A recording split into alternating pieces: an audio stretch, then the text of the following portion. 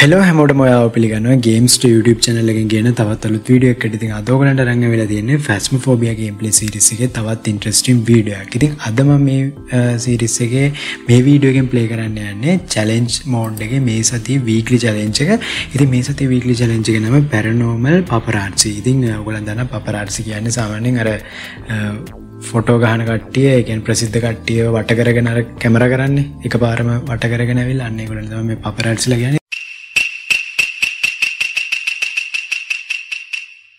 ඉතින් මෙහෙම නමක් මේ challenge එකට දෙන්න හේතුව තමයි අපිට මේ challenge එකේදී හම්බෙන්නේ cameras, lights and sounds විතරයි. ඉතින් එතකොට අපිට normal photo camera එක, video camera එක හම්බෙනවා. ඉතින් ඊළඟට අපිට UV light එක, ඒ වගේම flash light එක, ඒ වගේම lighter එකත් අපිට මෙතනදී හම්බෙනවා. ඉතින් ඊළඟට අපිට sound sensor එක, ඊළඟට parabolic mic එක, ඒ වගේම spirit box එක sound category යටතේ හම්බෙනවා. ඉතින් මෙන්න මේ items ටික විතරක් පාවිච්චි කරලා අපිට ghost හොයන්න තියෙන්නේ. ඉතින් අපි ghost හොයන්න ඕනේ Blissdale farm house එකේ. මේ challenge එක අපි 3 පාරක් හරියටම complete කරොත්, ඒ කියන්නේ ghost 3 පාරක් හරියටම හොයාගත්තොත් අපිට පුළුවන්කම හම්බෙනවා $5000ක reward එකක් ගන්න. ඉතින් අපිට මේක play කරන්න තියෙන house එක මෙන්න මේක. Blissdale farm house එක. නැත්නම් දෙවෙනි farm house එක මේ map එකේ විදිහට. හරි. ඒ වගේම අද මම මේ වීඩියෝ එක play කරන්නේ තනියම නෙමෙයි. මම අද මේක play කරන්නේ මයියා එක්ක. ඉතින් මයියාගේ YouTube channel එකක් තියෙනවා. ඒක ඔයගොල්ලන් subscribe කරලා නැත්නම් දැන්ම subscribe කරන්න මම description එකේ link එක දාලා තියන්නම්. හරි. එහෙනම් මයියා ready නේ? අපි challenge එකට යමු. හරි.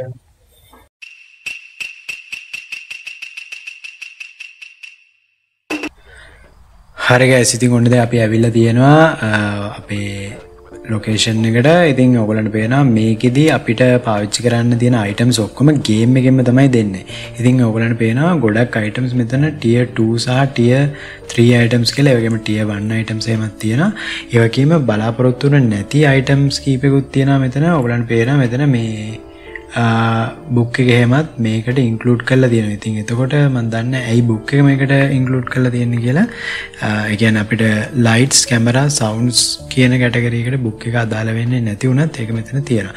හැබැයි මෙහෙම වෙන්න පුළුවන්. මේකේ නම Paranormal Paparazzi නේ. Paparazzi කියන්නේ මම කියනවා ඔයගලන්ට අර ෆොටෝ ගහන කට්ටිය කියලා අර ප්‍රසිද්ධ අයගේ එකපාරම ඇවිල්ලා වට කරගෙන. ඉතින් එහෙම කට්ටිය ගාව මේ පොත් එහෙමත් තියෙනවා. අර මේ ලියන්නේ එහෙම ඔය අහන ප්‍රශ්න වලට උත්තර එහෙම ප්‍රසිද්ධයෙන් ඒකට වෙන්නේ නැති මේක දාලා ඇත්තේ. anyway අපි එන වැඩේ පටන් ගමු. ටෝච් එකක් ගත්තා මම. ඊළඟට UV light එකක් ගත්තා. අපිට salt නැහැ ඔන්න. salt නැහැ කියන්නේ අපිට මේ UV footsteps බලන්න විදියක් නැහැ. හරි. මම ඔයා මොනවද ගන්න? මම ගන්නවා මේ dot මොකද මේ කියන්නේ මේ motion sensor එකයි torch එකයි පොත ගන්නද? පොත ගත්තත් කමන්නේ. ඔව් පොත ගන්නවා. මේ නෑ පොත ගන්න. මම මේ motion sensor එකක් ගත්තනේ. ඔව් මම ගත්තා. parabolic එකක් ගන්න. අපි කැමරා එකෙන් පස්සේ අරන් යමු වීඩියෝ කැමරා එකෙන්. හරි එන අයියා. අතුරු ගත්තනේ? ගත්තා.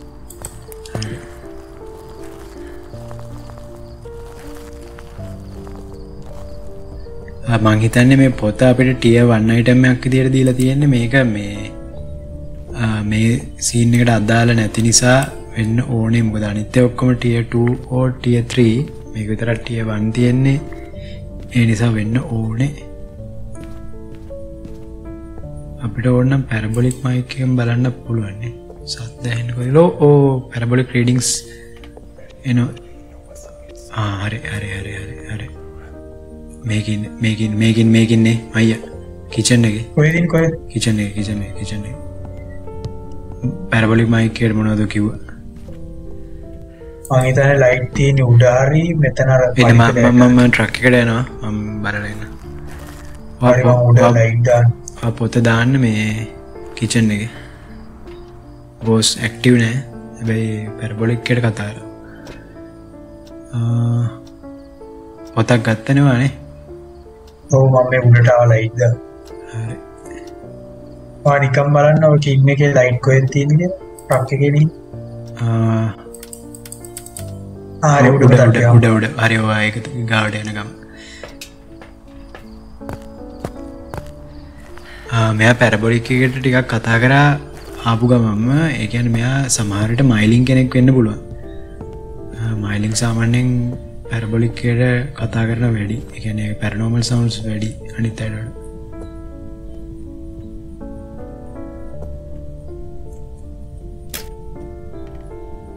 කිචන් එකේ නේ ඉන්නේ දොරත් ඇරලා තිබ්බේ කිචන් එක. එහෙම මට ගානක් නැහැ. කිචන් එකේ මම ලයිට් දැම්මේ නැහැ මෙතන ඉඳලා. හරි ආයේ ඔක්කොම ලයිට් දාන්න නැතවනේ. මේ බුක් එක දාන්න. මේ මොෂන් සෙන්සර් එක ගහලා බලමු මෙතනදී ඉන්නේ. මෙතනට තමයි මේ අර සද්ද නම් ඇහුනේ. ඔක කතා. තාම මොනවද අපිට අරන් එන්න තියෙන්නේ? ට්‍රක් එකේ. අපේ මේකේ මේ අරන් එන්න පුළුවන් අපිට මේ ක්‍රූසිෆික්ස් ක්‍රූසිෆික්ස් නෑ නේද? නෑ ක්‍රූසිෆික්ස් නෑනේ. හරිනේ. ඒතර වෙන මොනවද අරන් එන්න කැමරාවක් ගමු. මේක ගන්න. ස්පිරිට් බොක්ස් එක.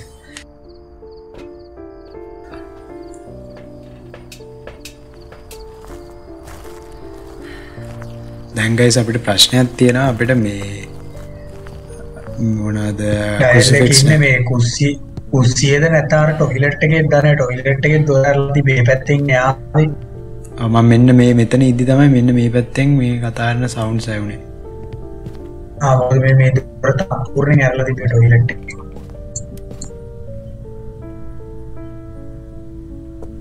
ස්පිරිට් බොක්ස් එකෙන් අහන්න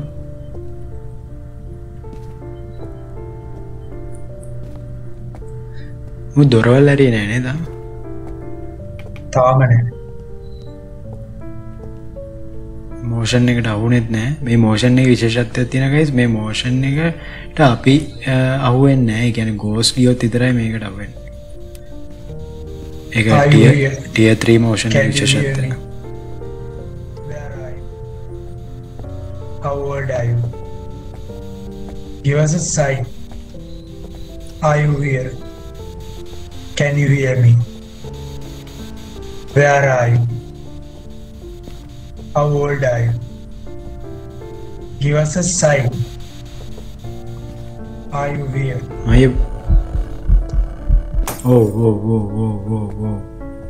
මෙතන ආවේ. Are you here? අපරාධ මට ෆොටෝ එකක් ගන්න තිබ්බනේ මට ඒක ගානක් ගියේ Where are you? කැමරාමන් ගාවේ. How old are you? Give us a sign. පොඩ්ඩක් ඉන්න මේ මගේ සැනේ ඩ්‍රොප් වෙලාද බලමු. මම ගෝස්ට් දැක්කා. ඒ කියන්නේ ගෝස්ට් ඉවෙන්ට් එකේදී මම දැක්කනේ. එතකොට සැනේ ඩ්‍රොප් වුණොත් අපිට ගෝස්ට් සමහර අය වෙන් කරගෙන බලන්න පුළුවන්. නෑ මට ඔයාලටත් වඩා සැනට තියෙනවා. එහෙනම් මේ ඉන්නේ ස්පිරිට් කෙනෙක් නෙමෙයි. ස්පිරිට් මං හිතන්නේ අපි දැක්කොත් ඒ සැනේ ඩ්‍රොප් වෙනවද කොහොමද? එයාගේ ගෝස්ට් රූම් එකේදී මට ඒක ෂුවර් නෑ. ෆැන්ටම් මුත් එහෙමද කොහොමද? ෆැන්ටම් නේ මං හිතන්නේ. මේ මොනාරි අර මේකට මෝෂන් සෙන්සර් එකට තාම ඩිටෙක්ට් උන්නේ නැහැ. මං කැමරාවෙන් පොඩ්ඩක් බලන්න පොඩ්ඩක්. අපිට ඩොට් පේනවද කියලා? අපිට මේ ඩොට්ස් ප්‍රොජෙක්ට් ඩොට්ස් මේක තියෙනවා ටෝච් එක තියෙනවා. ඒක මට ගානක් කියන්නේ. එන්නේ කැම් එක වැදගත් නෑ එච්චරනේ. කැම් එක තියලා අපි මේ කරගමු.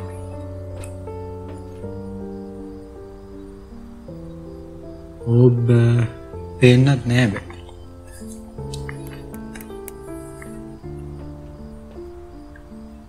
tier 3 එකට quality එක පේනවනේ. වීඩියෝ කැම් එක. ඔව්නේ. ඒ ඕප්නන් යන පාටක් නෑ. මෝෂන් එකට නෑනේ ඩිටෙක්ට් උනේ. ඒක තමයි මෝෂන් එක ඩිටෙක්ට් උනේ නෑ. ඌ මේ වැඩි ඇවිදින්නේ නෑනේ. ඌ එක තැන ඉන්නේ මං හිතන්නේ. ඒ කියන්නේ ඌ ගොර්රයෝ වෙන්නත් පුළුවන්. ගොර්රයෝ තමයි සාමාන්‍යයෙන් අඩුවෙන්ම ඔය ඇවිදින ඩයල් එක. ගොර්රයට මොනවද ඕනේ? ගොර්රයෝ ඩොට් ඕනේ. ඕබ් ඕනේ නෑ. මං හිතන්නේ ඕබ් නෑ. ස්පිරිට් එකට ආවෙත් නෑනේ. ස්පිරිට් එක ගොර්රයට ඕනෙත් නෑ. හරි ස්පිරිට් එක ඕබ් දෙකම කැපිච්ච ගමම ගොර්රයෝ ඕනි විතරයි ඉතුරු වෙන්නේ. හැබැයි ඕනි වෙන්න chance එකකුත් තියෙනවා. මොකද ඕනි සාමාන්‍ය හන්ට් කරන්න කලින් බය කරනවා. අපි බය කරන්නේ එකපාරයි. ෆ්‍රීසින් කුඩු කරායෂනි. අපිට අල්ට්‍රා වයලට් આવොත් ගොර්ර වෙන්න පුළුවන්. EMF 5 આવොත් ගොර්ර වෙන්න පුළුවන්. අපිට ඔය දෙක බලන්න බෑ අපිට EMF 5ද කියලා බලන්න ක්‍රමයක් තියෙනවා මෙන්න මේ මෙතන මේ ඇක්ටිවිටි බෝඩ් එකේ 4 5 4 වගේ මේ ස්පයික්ස් එනවනම් ගොඩක් වෙලාවට EMF 5 වෙන්න පුළුවන්. හැබැයි ඒක සෝලෝ වලදී විතරක් වැඩ කරන්නේ නැද්ද දන්නේ නැහැ බලන්න ඕනේ. කවුරුහරි ඉන්නවද motion sensor එක detect වෙන්නේ නැතිය එහෙම නෑ. එහෙමයි නෑ. පුදුම ඒක කියන්නේ detect උන්නේ නෑ. මගේ තර්කයේ මේ ඉන්න ගොර්රෝ කෙනෙක් කියලා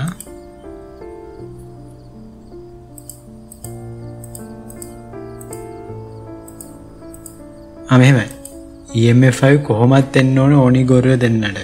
එහෙම වුණොත් අපිට අල්ට්‍රාවයලට් આવොත් ගොර්රෝ හයිට් ඉන්න ෆ්‍රීසිං આવොත් ඕනි. හරි.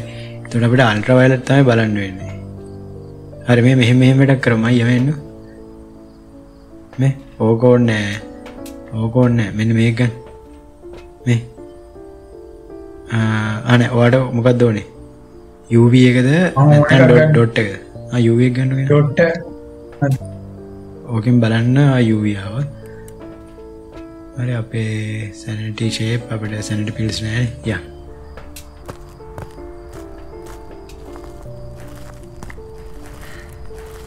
බුක් එක දැම්මනේ. ඔව් මන් දාලා තියෙනවා. දැන් ලයිට් එක යවුවනේ කැඩුවනේ. ඔව් කැඩුවා. බුක් එක ලියලා බලන්න. නැලියලා. මෙතන ලයිට් දෙකක් තියෙනවානේ දෙකම කඩලා. කොහෙද අනිත් ස්විච් එක තියෙන්නේ? මේදී අනිත් ලයිට්.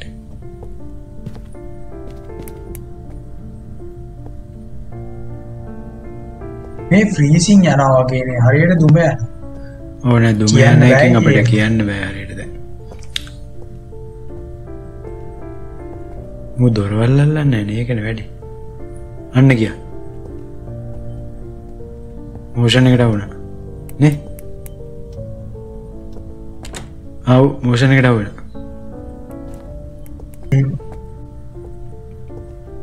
කොතන මොෂන් එකටද දන්නේ නැහැ. මේකට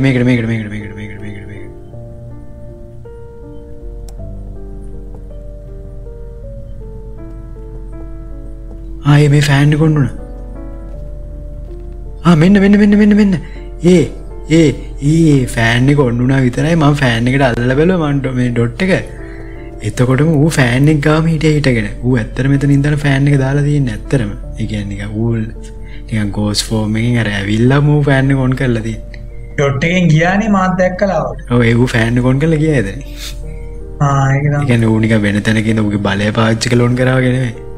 ඌ නිකන් ෆිසිකලි ඒක ඇවිල්ලා ඔන් කරා. හරි. ඌ බය කරනවා නේ? ඔව් බය කරා. හරි දැන් මෙහෙමයි. හරි.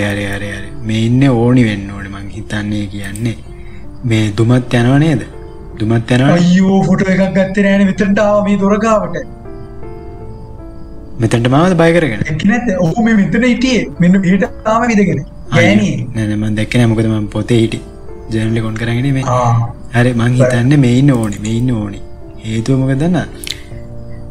ඩොට්ස් ආවා, ගෝස්ට් ඕබ් ආවේ නෑ, ස්පිරිට් බොක්ස් ආවේ නෑ. එතකොට ඉතුරු වෙන්නේ ඕනි ගොර්රෝ. හරි ගොර්රෝ සාමාන්‍යයෙන් එයාගේ ගෝස්ට් රූම් එකේ එළියට එන්නෙම නෑ වගේ. ඒ හරියම ඉන්නේ. දැන් මෙයා මෙතනට මම දැන් ආවනේ. ඉවෙන්ට් එක ගෝස්ට් ඉවෙන්ට් එකේ දුණා. එතකොට මේ ඉන්නේ ගොර්රෝ නෙමෙයි කියන්න පුළුවන්. අනිත් පැත්තට ඕනි කියන්න පුළුවන් හේතුව තමයි ෆ්‍රීසිං අර අපිට බලන්න බැරි වුණත් අර කෝල් බ්ලෙත් එක එනවනේ දුම එනවනේ. ඒක තියෙනවා. ඒ මොනොත් අපි ගෝස්ට් ඕබ් බලලා ගෝස්ට් ඕබ් නැති වුණොත් ඕනි කියලා ෂුවර් කරගන්න. ඔව් අනිත් එක ඕනි විශේෂත්වය තමයි ඕනි සාමාන්‍යයෙන් බය කරන වැඩි. ඒ කියන්නේ යා හන්ට් කරන්න කලින් ගොඩක් මේ බය කරනවා. ඒකේ විදිය.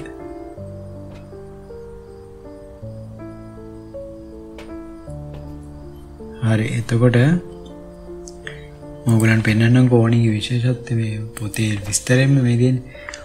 Only loves to scare their victims as much as possible before attacking. They are often seen in their physical form, visiting their place of death. හරි දැක්කනේ ඒ කියන්නේ එයා ටිකක් බය කරනවා වැඩි. හරි strength එක ඕනියා much more active while people are nearby and will drain their sanity faster when manifesting. manifest වෙනකොට වැඩියෙන් මේ වෙන හරිනේ හරි මේ ඉන්න ඕනේ confirm. මොකද න එයාගේ strength එකක් තියෙනවා. අහන්න මම එයාගේ strength එකක් තියෙනවා. එයා manifest වෙනකොට ළඟ ඉන්න players ලගේ මේ sanity එක ඉක්මනට අඩු කරනවලු. දැන් ඔයාගේ sanity එක බලන්න අර 30 ගානට අඩු වෙලා. ඔය තමයි. ඔයා දැක්කනේ එයා manifest වෙලා තියෙනවා. හරි මම මුල් අවස්ථාවේදී දැකලා නැහැ යාර. මම මුලින්ම අර එකපාරම ලයිට් කුඩු කරවලා දැක්කගේ මම එතන නිකන් සද්දෙන් එතන පෙන්නලා දෙන්න. මම අර කොහමද ගෑනු එක්කෙනෙක්වත් පිරිමි එක්කෙනෙක් හරියට දැක්කේ නැහැ. හරි. එතකොට guys අපිට හරියටම එවිඩන්ස් ආවේ නැතත් අපිට ඇත්තටම හරියටම ආවේ ඩොට්ස් විතරයි. හැබැයි නැති ඒවා සහ එයාගේ ලක්ෂණ බලලා අපි තීරණය කරා ඕනි කියලා. හරිවත් ඕනි දාන්න අපි එන අයියා. එතකොට මේක හරියොත් අපේ වීක්ලි චැලෙන්ජ් එකේ පළවෙනි ගෝස්ට් අපි හරියටම අඳුරගත්තා වෙනවා. ඒකට අපිට තව දෙකයි ප්ලේ කරන්න තියෙන්නේ. අපි බලමු මේක හරියයිද කියලා.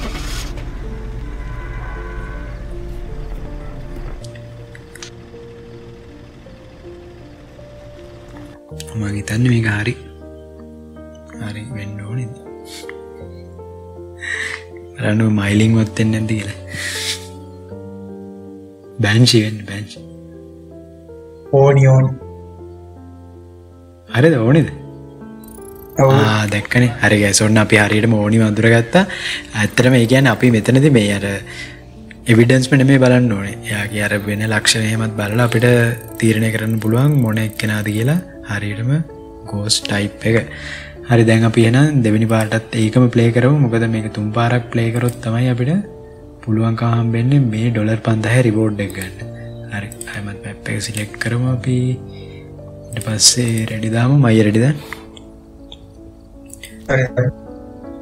මේකේ guys අපි මේ චැලෙන්ජ් එකේ කියන මැප් එකට ගිහිල්ලාම හරියට ගෝස්ට් හොයාගන්න ඕනේ. අපි වෙන මැප් එකකදී හරියට ගෝස්ට් හොයාගත්තොත් මේ චැලෙන්ජ් එක ඔන් කරගෙන එතකොට කවුන්ට් වෙන්නේ මේ ඒ චැලෙන්ජ් එකේ කම්ප්ලීට් වෙච්ච එක මේ ඇටෙම්ප්ට් එකක් කියලා. ඒ නිසා අපි හරියට මැප් එක සිලෙක්ට් කරන්නත් ඕනේ.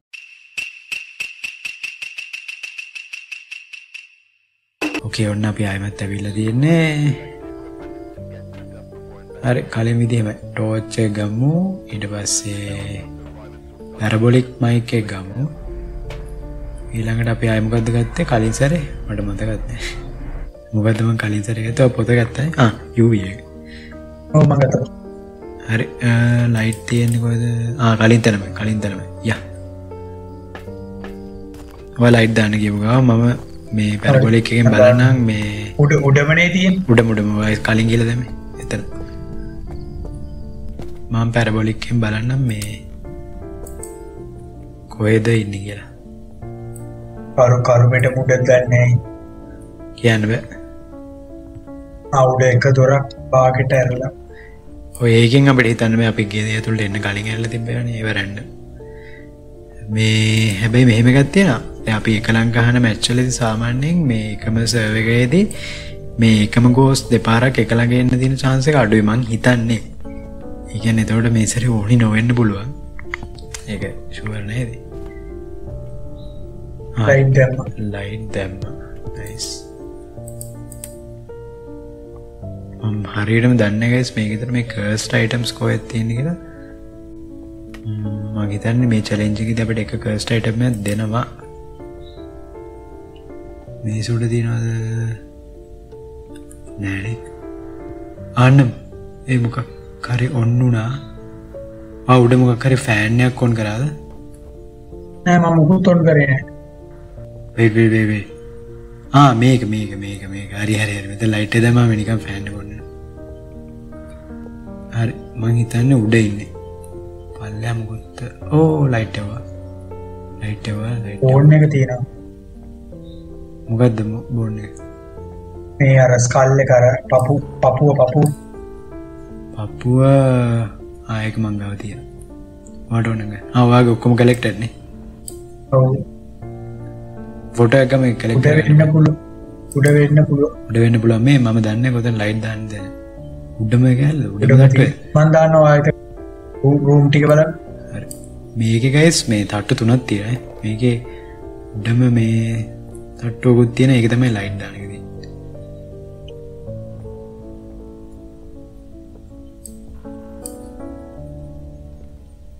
නෑ පැරබොලික් එකට මුකුත්ම ඩිටෙක්ට් වෙන්නේ නෑ. මොකද ඇක්ටිව් ගෝස් කෙනෙක් නෙමෙයි. ඔව් රීඩින් එකක් ආවා ගියා. මෙන්න මේ පැත්තෙන් ආවේ. මම මෙතන ඉද්දි එතකොට මේක ඇතුලේ වෙන්නත් පුළුවන්. ෂුවර් නෑ. ඔය කොයිද?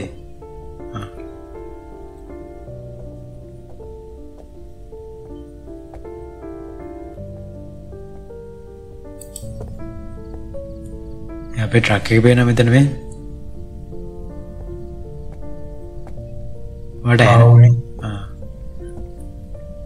මෙතනමද කියන්න බෑ මට මෙතන එක රීඩින් එකක් ආවා. ඔව් මම නිකන් දාලා වෙන්න. ආයෙමත් තව 10 කියලා රීඩින් එකක් ආවා. ඒ කියන්නේ ඒක ගොඩක් කියලා තියෙන්නේ නැහැ නිකන්. ආවා ගියා වගේ. හරි මේ එනවා රීඩින් එනවා.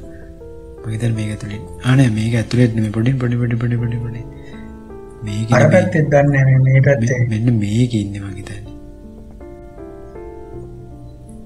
ඔකටද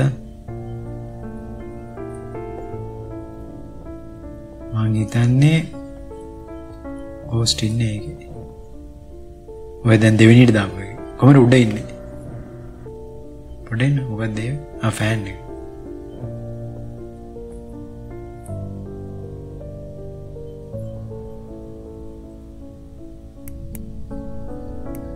නෑ මම දොරක් එහෙම ක්ලික් කරෙත් නෑනේ. නෑ තාම. උඩම එකේ දන්නෙත් නෑ බයි. එහෙම වෙන්න පුළුවන් මොකද ෆියුස් බොක්ස් එක දාපු ගමන් වගේ මේව කරන්නේ. ඔව් ඒකත් ඇත්ත.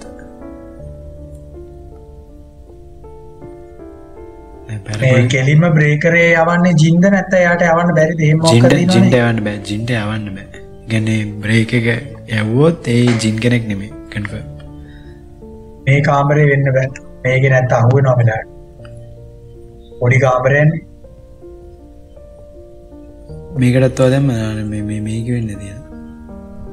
අර අපිට මුලින්ම හිතපු එකට දාන්න ගෙනල්ලා අර වොෂ්රූම් එකක් තියෙන එකට. කොහමරි මං හිතන්නේ ඒකේ නැත්තම් අරගේ තමයි. ඔය ඉන්නේ. පඩි පෙලේ වෙන්නත් පුළුවන්. ආයෙ වෙන්න පුළුවන්.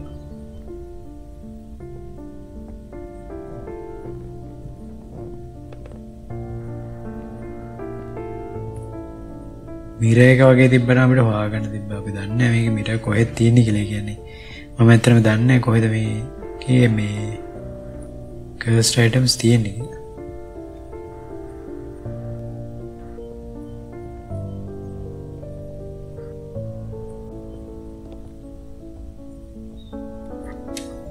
මෙන්න මේක උඩ cursed item එක නැද්ද නේද? ඕ ඇක්ටිවිටි එකක් කරනවා. ඕ මගේ ඉස්සරහ මැනිෆෙස්ට් වුණා. මගේ ඉස්සරහ මැනිෆෙස්ට් වුණා. හැබැයි ඒකෙන් කියවෙන්නේ නැහැ එයා මෙතන ඉන්නවා කියලා. ඒ මැනිෆෙස්ට් වෙන්න පුළුවන් ප්ලේ කෙනෙක් ළඟ. ඒ කියන්නේ එතන ගෝස්ට් රූම් එක කියන්න බෑ හැබැයිනේ. තාම ඇක්ටිව්. පල්ලෙහා මැනිෆෙස්ට් වුණේ. මගේ සැනිටි ඩ්‍රේන් එකලා බලන්න මං කෙලින්ම ඒව දැක්කා. නෑනේ මගේ සැනිටි ෂේප් නේ.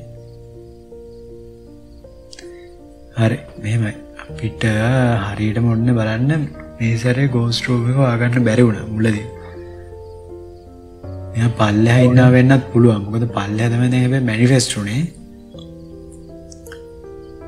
අර පල්ලෙහා මේ අර මෙහෙන් ගන්න අර මොකද මේ අර ස්නෝ අයිල් මොකද මැප් එක ගන්න අර මේකේ තියෙනවනේ අර මොකද ගීසර් වගේ සීන් එකක් අර මොකද ඒක කියන්නේ?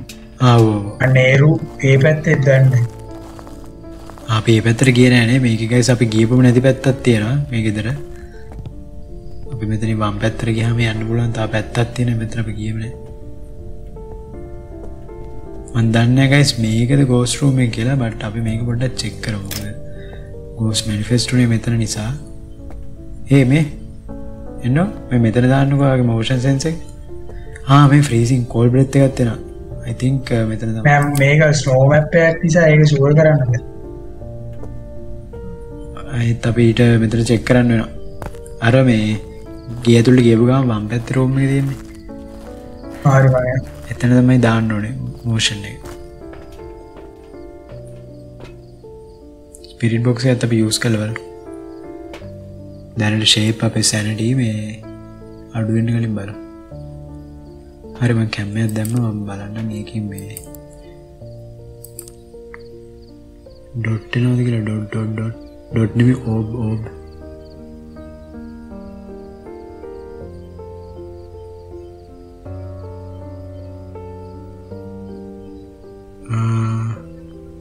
සාමාන්‍යයෙන් tier 3 එකට ඕබ් කෙලින්ම පේනවා තියනවා නම් දැනට නෑ.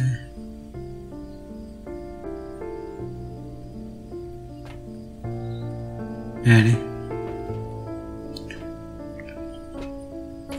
මෙහෙම කරමු මේ ස්පිරිට් බොක්ස් එක ගන්නකො අපි ඒක චෙක් කරමු.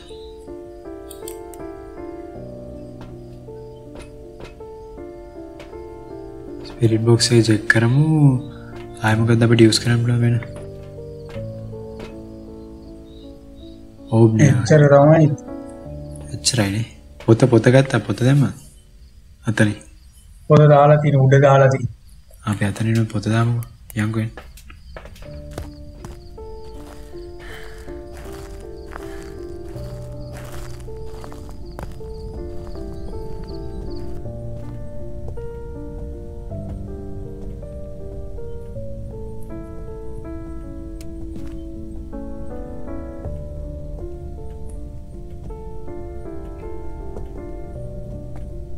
එන්න මේක දාලා දෙමු නැත්නම් අපේ සැනිටි උනේ.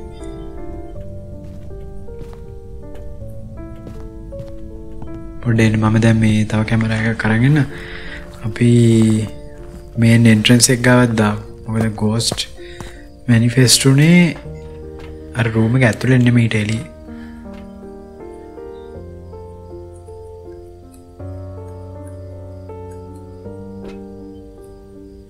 හරි කැමරාව ගත්තා මම අරගෙන.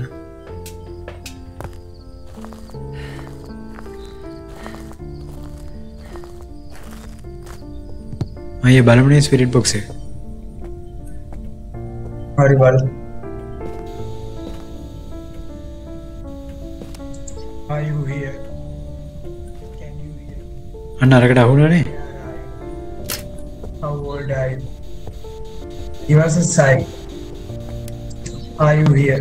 මේ දෙකේ මොකකට හරි අහුණා. Can you hear me? Where are you? How old are you? මේ වඩ මම ඇහෙනවනේ මේ දෙකෙන් මොකක් හරි මෝෂන් සෙන්සර් එකකට ගෝස්ට් අහුණා. මට සවුන්ඩ් එක වුණා. කියන්නේ ගෝස්ට් ඉන්නේ පල්ලේ එතන තමයි. මෙතන මේ දොර ගා. මොකද උනේ දොර ඇල්ලුවා? ඩිරෙක්ට් කරනවා. හරි එතන තමයි ඒක තමයි මම අර රූම් එකේ ඉද්දි රූම් එක ඇතුලේ නෙමෙයි අර ස්පෝන් උනේ. මැනිෆෙස්ට් උනේ රූම් එකට එහා පැත්තේ උතන. හරි ඔන්න අපි වෙලා ගිහලා හරි තන හරියටම හොයාගත්තා. දැන් අපිට තියෙන්නේ උතන ඉඳන් ගෝස්ට් අල්ලගන්න. දැන් අපි කරන්න ඕනේ එන්න මේකේ ඕබ් වෙනවද කියලා බලන්න.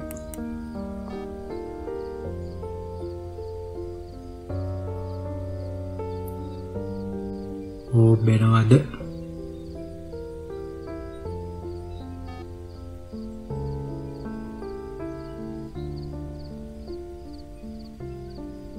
ඩොට් එකත් සෙට් කරන්න පුළුවන්. ඩොට් එක සෙට් කරමුනේ. යන්කෝ ඩොට් එක අරගෙන. ඩොට් එක සෙට් කරමු. මේ ස්පිරිට් එකට ආවේ නැහැ නේ. ස්පිරිට් බොක්ස් එක යූස් කරමු. එන්න මාරගෙන එක.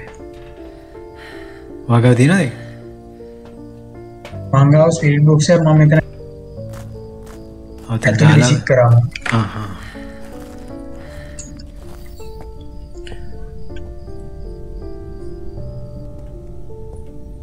දොරක්කේ මැල්ලුවන වැඩේ ලේසි.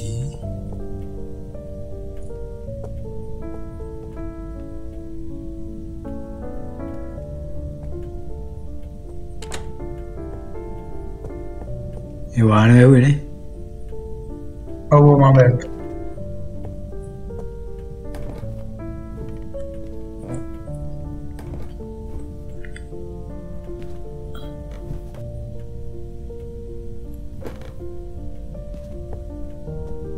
ඔඩ මම මෙතන මේ තියෙන අනිත් කැමරාව අරගෙන බලන්න ඩොට් වෙනවද කියලා.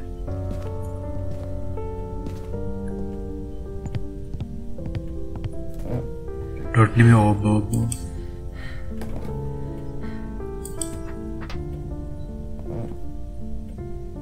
බෑන් එළිය වැඩි. එමෙත ලයිට් ඔෆ් කරන්න. Post active. එමෙත ලයිට් ආව ඇතුළේ දෙන්න. මේක එළිය දෙන්න. හරි හරි හරි.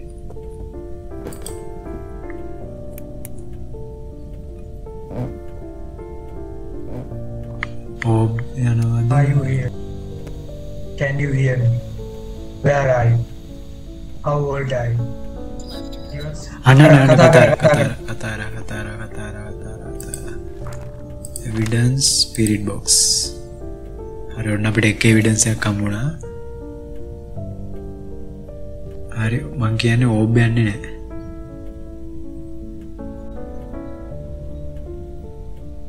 හරි ෆ්‍රීසිං නම් එනවනේ දුම වගේ එන්නට එනවා. අපි මෙහෙම කරමු. අපි ගෝස්ට් ඕබුත් කපමු.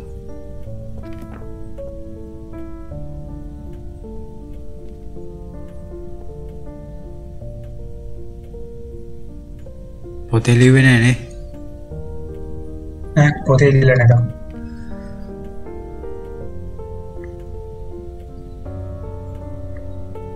නෑ මං හිතන්නේ ඕබ් වෙන්නේ බැලුවා මං ගොඩක් කරා ඕබ් නෑ.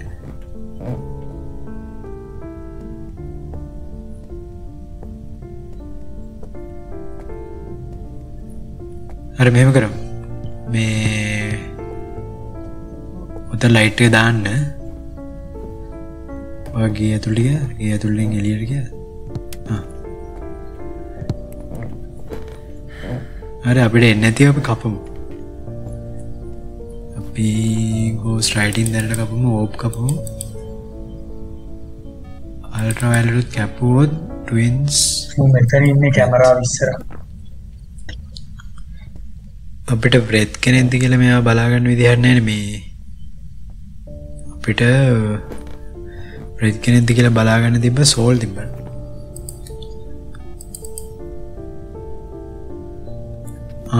ෆැන්ටම් වෙනවානේ. ඉන්නේ ෆැන්ටම් ටෙස්ට් එක කරන්න පුළුවන් අපිට මේ කැමරාව තිබ්බා. ඒ කියන්නේ ෆැන්ටම් එකයි අපිට ටෙස්ට් කරන්න පුළුවන්. අපි ගාව ෆොටෝ කැමරා එකක් තියෙනවනම් ෆැන්ටම් අර ඉස්සෙල්ලා මැනිෆෙස්ට් උනේ. ඒ වගේ මැනිෆෙස්ට් වුණාම උගේ ෆොටෝ එකක් ගත්ත ගමන් ඌ ඩිසිපියර් වෙනවා. එන හන්ට් එකකදී වෙන්නේ නැහැ ඒක. බට් මේ අර බය කරන්නේ අන්න ඒ වගේ වෙලාවක් කරොත් ඌ එකපාරම ඒ ෆොටෝ එක ගත්ත ගමන් අතුරු දාගන්න. අපිට පුළුවන් ඒක චෙක් කරලා බලන්න. ඌ ඊළඟ පාර මතු වුණාම හන්ට් එක නෙමෙයි නම් මතු උනේ.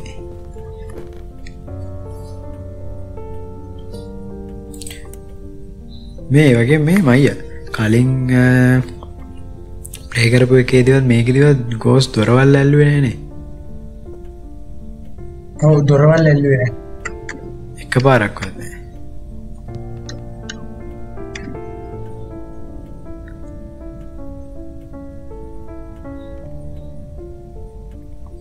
දැන් වාව ටික සෙට් කරලා යන්න ට්‍රක් එක. මම බලන්න මෙතන ඉඳන් ඔය ට්‍රක් එකේ ඉඳන් බලන්න මේ ඕබ් වෙනවද ඩොට් එකට එනවද කියලා.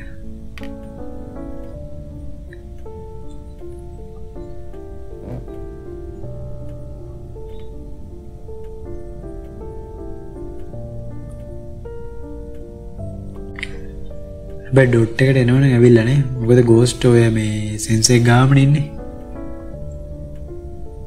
තාම කිසිම මේකක් නැහැ. මේ ඔය කාමරේ අර ඉස්සරහා කාමරේ දොර වහලා මේ ලයිට් එක පොඩ්ඩක් ඔෆ් කරන්න.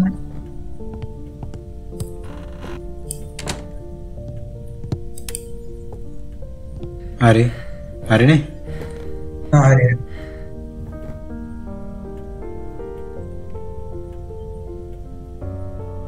මගේ සැනටි ඩ්‍රොප් වෙනවා. මොකද මම කළුවරනේ. කමන්නේ. මගේ 56යි උඹේ 72. එහෙනම් මගේ වැඩි නේ.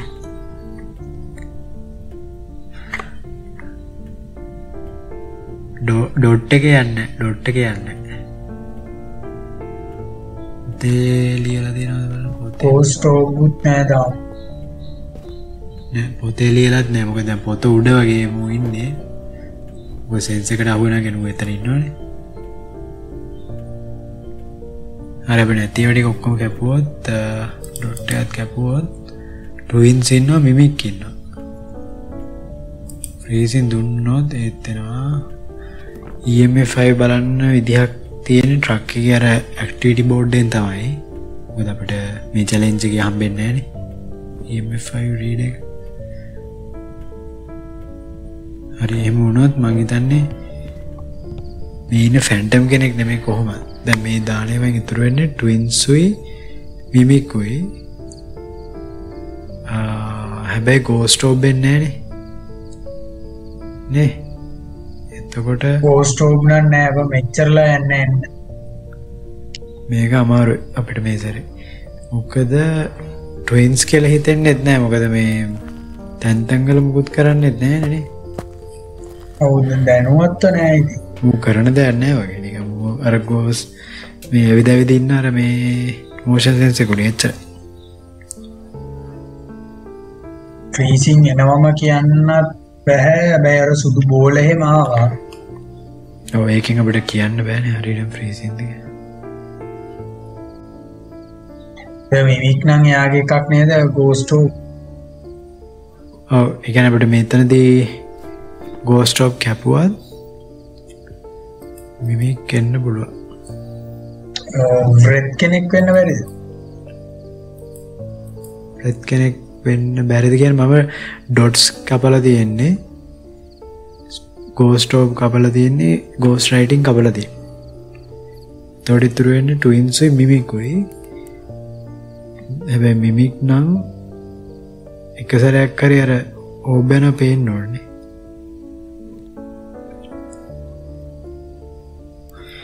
බලන්න ඩොට් එකේ යන්නේ නැද්ද කියලා බලන් ඉන්න. බලන්න. මම ආයි බලලා පොතේ ලියලාද කියලා. සමහර විට අපි එළියට ගිහලා ලියලාද නෑ.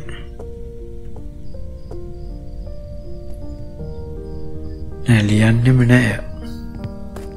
ගෝස්ට් රයිටින් නෑ. ගෝස්ට් රයිටින් තියෙනවා මේ වෙලාවට ඇවිත්. අනිත් එක දොරවල් ඇල්ලුවෙත් නෑ කිසිම වෙලාවක. ඒක මෙහෙම ඒක අපි කලින් ප්ලේ කරපු මැච් එකේදී දැක්ක දෙයක්. සමහරවිට මේ චැලෙන්ජ් එක ඩිසයින් කරලා ඇත්තේ එහෙමනේ. ඒ කියන්නේ ඔව් එහෙම වෙන්න පුළුවන්. දොරවල් ඇල්ලලා UV ලයිට් උත් දීලා. ඔව් UV දීලා. සෝල්ට් උත් නෑ. සෝල්ට් තිබ්බන ෆුට් ස්ටෙප්ස් හරි බලන්න තිබ්බන.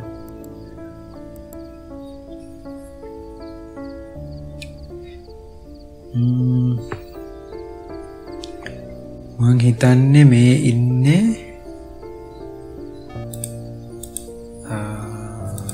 පොඩ්ඩක් ආරම ඇක්ටිව් වෙලා හෙට මෙහෙට ගොඩක් යනවා. EMF 5 බලන්න පුළුවන් අපිට මේ ඇක්ටිවිටි බෝඩ් එකේ පොඩ්ඩෙන්. පොඩ්ඩෙන් මට පේන විදිහට EMF 5 තියෙනවා වගේ.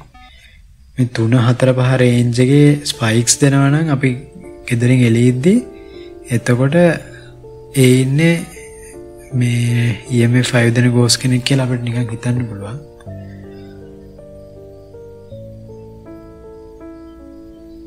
හරි අර බලන්න ස්පයික් දෙන්න එතනටමනේ. ඒක තමයි. හැබැයි ඒක මම දන්නේ සෝලෝ වලදී විතරක් වැඩ කරන යන්ද කියලා.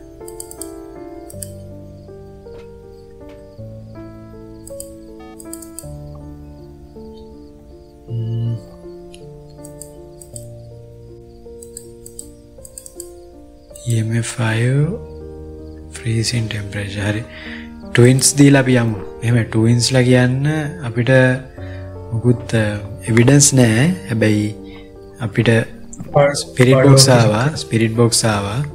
ඩොට් ආවේ නැහැ. ගෝස්ට් ඕබ් ආවේ නැහැ. ගෝස්ට් රයිටින් ආවේ නැහැ. සෝ ඉතුරු ඒවා අපි බලද්දී අපිට ඉතුරු වෙන්නේ ට්වින්ස්ුයි මිමිකුයිනේ. ඒතර මිමික් කියලා හිතන්නේ මොකද ගෝස්ට් ඕබ් ආවේ නැතත් මම ඔයගලන්ට පෙන්නන්නම් ගයිස්. මිමික්ගේ මේ පොතේ විස්තරය තියෙනවා එයාගේ වීක්නස් එකක් විදිහට එයා මේ ghost orb දෙනවා කියලා. මෙදින්නේ weakness එක several reports have noted ghost orb sighting near mimic. ඒ කියන්නේ එයා මේ තුන දෙනවට අමතරව එයා main evidence තුන දෙනවට අමතරව ghost orb උත් දෙනවා. හරි ඒක හැමතිස්සෙම දෙනවද දන්නේ නැහැ. හැබැයි එයා එකපාරක් හරි අඩුවෙන් හරි ghost orb අපිට පෙන්නනවා කියලා මම හිතන්නේ. ඉතින් එහෙම එකපාරක් අපෙන්න නැති නිසා මම හිතන්නේ වෙන්නේ mimic කෙනෙක් වෙන්න බෑ. එහෙම වුණාම අපිට ඉතුරු වෙන්නේ twins. හරි. twins දාලා එන්න මයි දෙම. හරි මම හරි මේක ගැන guys මට ෂුවර් එකක් නෑ. ගොඩාක් දුරට මේ mimic twins නොවෙන්න පුළුවන්. මේක නිකන් හිතලා දැම්මේ. හැබැයි මේක හරියොත් නියමයිද? ඒ කියන්නේ අපි නිකන් හිතලා දාන ඒවාත් හරියනවා.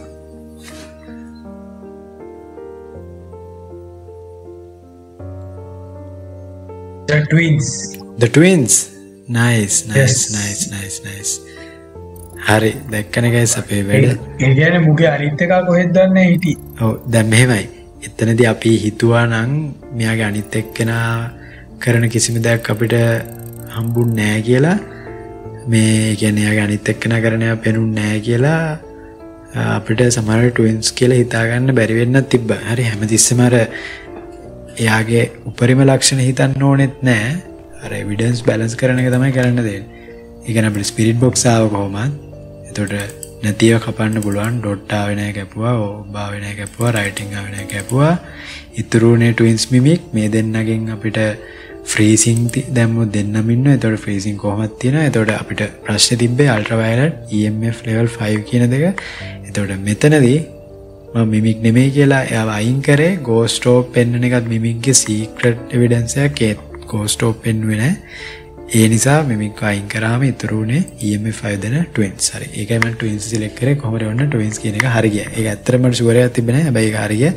එතකොට මේක හරි යනවත් එක්ක අපි චැලෙන්ජ් එකේ ඔන්න දෙකක් කම්ප්ලීට් කරලා ඉවරයි. අපි මේ එක දිගට මේ දෙකම කම්ප්ලීට් කරේ. ඒ කියන්නේ මැදදී එකක්වත් වැරදුනෙත් නැහැ. පළවෙනියෙන් ප්ලේ කරපු එකත් හරි ගියා. දෙවෙනි එකත් හරි ගියා. අපි බලමු එතකොට අපිට තුන්වෙනි එකත් හරියට කරන්න පුළුවන් වේද කියලා. හරි මැප් එක සිලෙක්ට් කරලා තියෙන්නේ ඔල්රෙඩි. එහෙනම් මම රෙඩි දැම්මා. මම රෙඩි දාන්න. අපි යමු මේ තුන්වෙනි මැච් එක ප්ලේ කරන්න.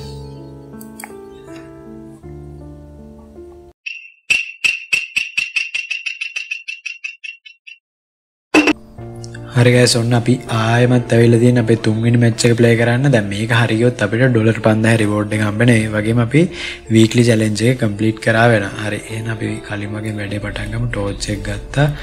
UV ලයිට් එක ගත්තා. පැරබොලික් මයික් එක ගත්තා. මම යවා ගත්තනේ වටුන් ටික. ඇති ආන්තම් මේ පල්ලෙහා තියෙන ස්විච් බොක්ස් එක. හරි අපිට ෆියුස් බොක්ස් එක මේ සැරේ පල්ලෙහා තියෙන්නේ. කලින් දෙපාරම උඩ තිබ්බේ. පල්ලෙහා තියෙන එක ඇත්තටම ලේසි. මොකද ගියොත් එහෙම අපි ආයෙමත් උඩට යන්න බෑ. ලයිට් යන සැරේට. හරි මේ වෙලාවේ ලයිට් නැහැ. හැබැයි මෙතන තියෙන නිසා අපිට ලේසියෙන් මේක දාන්න පුළුවන්. හරි මම ඔන්න පැරබොලික් මයික් එකෙන් බලන ගමන් ඉන්නේ. ෆෑන්ස් අද්ද ඒක කලින් තමයි. හරි අපි උඩට යමුකෝ. බෝන් එක අර කලින් තරමයි තියෙන වෙන බෝන් එක. මෙතන තමයි ඉස්සෙල්ලා අර මේ කැට කඩසෙට් ලැත්ති. අයම සාමාන්‍යයෙන් මං හිතන්නේ බෝන් එකක් තියෙන තැන් කීපයක් තියෙනවා. ඒ කියන්නේ ගෙදර බෝන් එක තියෙන නිශ්චිත තැන් ටිකක් තියෙනවා. ඒ තැන් වල එකක තමයි හැමතිස්සෙම බෝන් එක තියෙන්නේ. මම අල්ට්‍රාවයලට් එක ඩ්‍රොප් කරන්න. මොකද අපිට කලින් ප්ලේ කරපු මැච් දෙකේදීම දොරවල් අල්ලන එකක් ඇහුන්නේ නැති නිසා මං හිතන්නේ මේකෙත් ඇහෙන්නේ නැති වෙයි. මං හිතනවා ඒක මේ ගේම් එකේ චැලෙන්ජ් එකටම දාපු වෙනමම අලුත් ලක්ෂණයක් කියලා. මොකද මැච් දෙකකදීම කිසිම විදිහකින් ගෝස්ට් දොරවල් ඇල්ලුවේ නැහැ කියන්නේ ඒක මේ චැලෙන්ජ් එක විතරයි ස්පෙෂලි වෙන දෙයක් වෙන්න ඕනේ. හරි ඒ නිසා මම ඒක ඩ්‍රොප් කරලා කැමරාව ගත්තා. දැන් අපි ෆොටෝ එකක් ගමු බෝඩ් එකේ. නයිස්. මොකක්hari වැට්ටෝ වගේ සබ්ජෙක්ට් එකකට මට ෂුවර් නෑ ඒක. පොඩ්ඩක් මේ ඒ රීඩින්ග්ස් එකක් ආවා.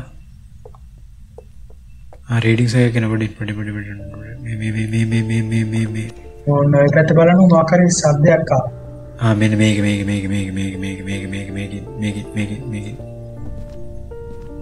හරි මම බඩු අරගෙන ඕක ඉන්නේ. ඒ කියන්නේ ගෝස් කතා කරන ඇහුණා. අර ගාන යන්න.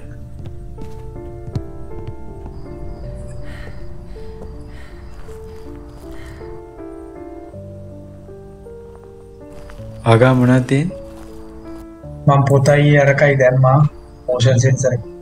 හරි. දැන් ආයේ ස්පිරිට් එක ගන්නවා මම කැමරාවක් ගිහින් දාන්න. ඒක සෙට් කරලා තියෙන්නේ. අනේ.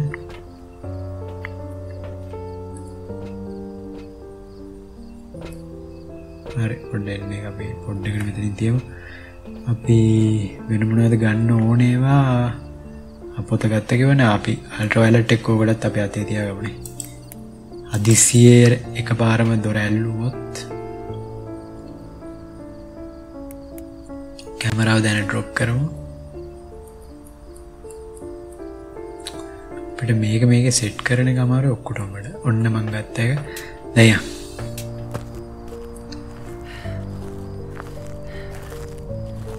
මේ සැරේ නම් ඕප් තියෙන්න ඕනේ. කලින් දෙපාරෙම ඕප් තිබ්බේ නේද? මොෂන් එකට අවුලද? තාම නෑ මම මෙතන ඉන්නේ. මෙහෙම ෂුවර් නෑ. මේ මෙතනමද කියලා. හැබැයි මෙතන මේ හරිය තමයි. එක්ක මෙතන එක්ක එහා පැත්තේ කොහොමද ගෝස්ට් කතා කරන්න ඕනේ උතනින් තමයි.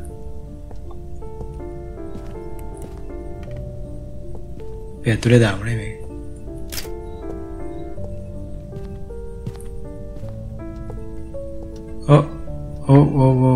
කකරි බඩුවක් විසි කරන ඇහුණා. කර බිමට නිකන් ටින්නයක් වය මක් කරය. ඒක මට නිකන් ඇහුණ එකක්ද වන්දන්න. ඒක මට ඇහුණ වගේ දැනුණා. හරි කමන්න අපි යන් මේ අයි ට්‍රක් එකට. මගේ ස්පිරිට් බොක්ස් එක අරන් දාවේ. ආව වංගාදී. ඒක try කරලා බලන්න. අයස්කෝ.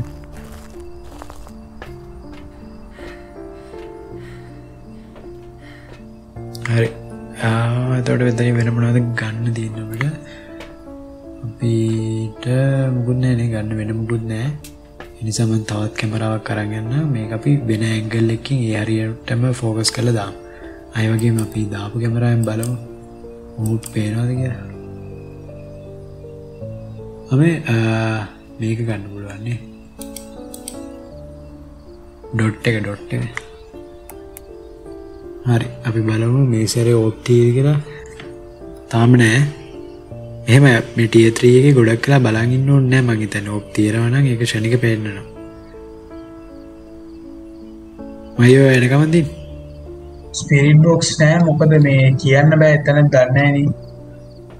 හරි වා චෙක් කරලා බලුවා. මම චෙක් කරා. හරි. ඔයගොල්ලන්ට guys මේ මයියා ස්පිරිට් බොක්ස් එකෙන් කතා කරන එක මෙතනට ඇහුන්නේ නැත්තේ යාර ඉන් ගේම් වොයිස් ඒ වෙලාව ඔන් කරන් කතා කරන්නේ. එතකොට ළඟ හිටියොත් විතරයි අපිට සාමාන්‍යයෙන් ඉන් ගේම් වොයිස් වල තියෙන්නේ ප්‍රොක්සිමිටි chat මේකේ තියෙන නිසා. හරි ආයෙමත් බලාගෙන හිටියම ඕප් පේන්න නැහැ. ඕප් නම් පේන්නේ නැහැ. කිසිම ඇක්ටිවිටි එකකුත් නෑ. මේ සැනිටිත් එහෙම ලොකුවට නෑ. මගේ ටිකක් අඩු වෙලා තියෙනවා. ඒ වුණාට මේ ඇක්ටිවිටි බෝඩ් එක එහෙම හිස්. මගේ අඩු වෙන්න හේතුව මොකද්ද? මෙයා ෂේඩ් කෙනෙක්ද දන්නේ. ෂේඩ් සාමාන්‍ය ඇක්ටිව් අඩුයි නේ. හරි කොහොමද ඕප් නෑ මං හිතන්නේ. හරි අපි ඕප් එක කපමු. මේ වාට ඇහුනේ මෙන්න මේ ටොයිලට් එකේනේ. එතකොට වාට ඒ ධාරිය ඇහුණා කියන්නේ උඩ වෙන්න බෑ නේද මේ? නෑ උඩ වෙන්න බෑ. එක්කෝ කිචන් එකේ නැත්තම් මේ පිටිපස්සේ රූම් එකේ මෙන්න මෙතන මේ හරියට මේ ටොයිලට් එකට පිටිපස්සේ කෑල්ල. කො ආව් මෙතන පිටු වෙන්න පුළුවන්. ඒ ඒරියා එකේ කොහමද? බලමු එතනත් ගිහිල්ලා මම මේ මොෂන් සෙන්සර් එක දාන්නම්. පොත දැම්මද? ඔව් පොත දාලා තියෙන රූම්. හරි. මේක මේ දොර අල්ලන්න නැති එක මං හිතන්නේ ගේම් ප්ලේ මෙකැනික් එකක් මේ චැලෙන්ජ් එකට. ඔව් චැලෙන්ජ් එකට තියෙන වෙනම එකක්.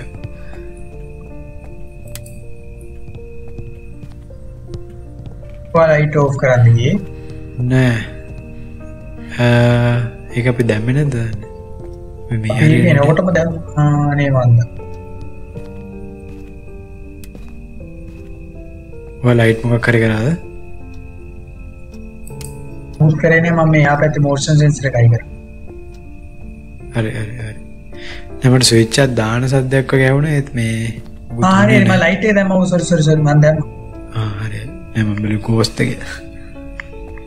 මේකට සාමාන්‍ය ලෙවල් 3 මෝෂන් සෙන්සර් එකට ගිය ඒ කියන්නේ වටේ කැරකෙනකොට අනිවාර්යෙන් අහු වෙනවා ඉන්නවනේ. ඒක හොයාගෙන යනවනේ ගෝස්ට්. මං කියන්නේ අපි තවත් මෝෂන් සෙන්සර් එකක් ගෙනලා කිචන් එකේ දාමු. ඕකේ. මෙන්න එවිඩන්ස් ගෝස් මේ මෙතන ඉන්නේ. රයිට්. මේ ගෝස්ට් අර අතන අර ෆෑන් එකේ සද්ද ඇහෙන තැන දන්නවනේ අර සාලේ ඔතන වයින්නේ. ඔන්න ඔතන ඔය ස්විච් එක ඇල්ලුවා මේ. එන්න බෑ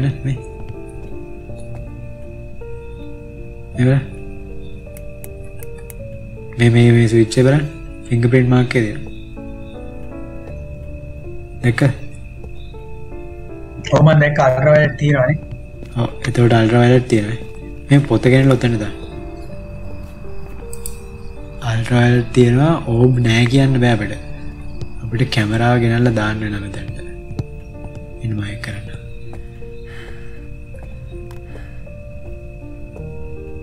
අන්න ගියා මෝෂන් සෙන්සර් එක ගියා. මෝෂන් එකෙන් ගියා කියලාද කියන්නේ? ඔව් මට ඇහුණා. ඒ කියන්නේ මූ හැමතැනම ඉන්නවා. නෑ මෙතනකින් යන්නේ නැත්තේ මන්ද මෙතන එක සෙට් කරා. එතන සෙට් කරා. රයිට්. මේ කැමරාවක් කරගෙන ඉන්නවා. කලින් තැනම තමයි කලින් තැනත් යනවා මේ. අපි ඊළඟ එකේ හිටියේ එතනත් යනවා දැන්. මේ මෙතන ඉන්නවා දැන්. හරි පොත දැම්මා. ඉන්නවා කැමරාවක් කරගෙන නැහැ. කැමරාවක් කරගෙන නැහැ නේ. නෑ මාරානේ. හරි මම එකක් ගන්න.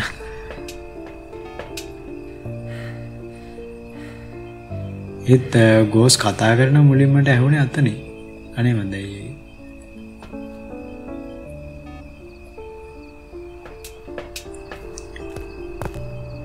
ඕබ් නෑ කියන්න බෑනේ.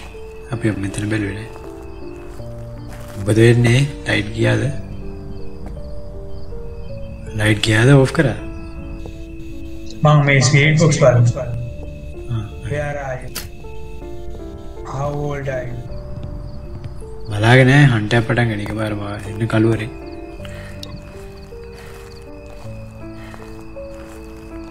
දැන් ගයිස් අපි ආයෙමත් ඕබ් බලමු. මේකේ මේ මොනවාද ෆ්‍රීසිං යන්නත් පුළුවන්. මොකද මේක හරියට මේව යනවා. මොකද මේක මේව මැප් එකකුත් නෙමෙයි.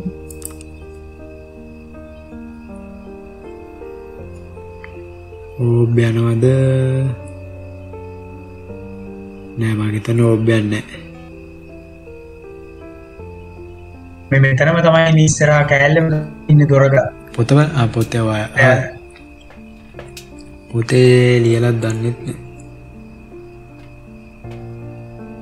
අන්න ලයිට් එක නිකන් ඩිම් වුණා වගේ වුණා.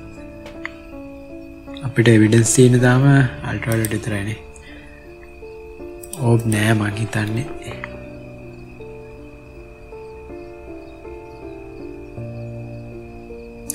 නෑ. පොඩිනේ ඕකෙන් බලන්න බෑ. අපි අර පැත්තෙන් කැමරාව සෙට් කරනවා. ඌ ඔය පැත්තට වඩා ඉන්නේ වැඩිපුර. නෑ එහෙම නෙමෙයි. ඌ ඉන්න තැනම වෙන්න ඕනේ නෑ. ඒ කියන්නේ ඒ ආසන්න ඒරියා එකේ තියනවා නම් පේනවා ඉතින්. අර කැමරාව උස්සලා එන අතනද දාන්න. එතකොට හරි. අපිට මේ ඩොට් එක සෙට් කරන්න පුළුවන් නෑ හොඳයි. අර ඇන්ගල් එක කැමරාවට.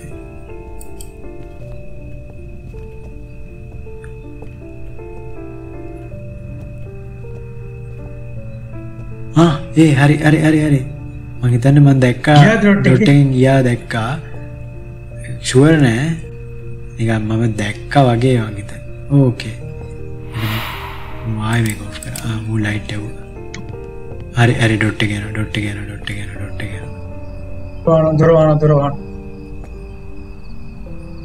ඔන්න එන්න ඩොට් එකෙන් ගියා එතකොට ෆැන්ටම් ගොර්රෝ ඕබ් නැත්තම් බැන්ෂි ටෙස්ට් එක නම් කරන්න පුළුවන් මේකට මේ පැරබොලික් මයික් එකට ත ෆැන්ටම් ගොර්රෝ පොඩ්ඩෙන්න මේ ඉන්නේ ගොර්රෝ නම් ගොර්රෝ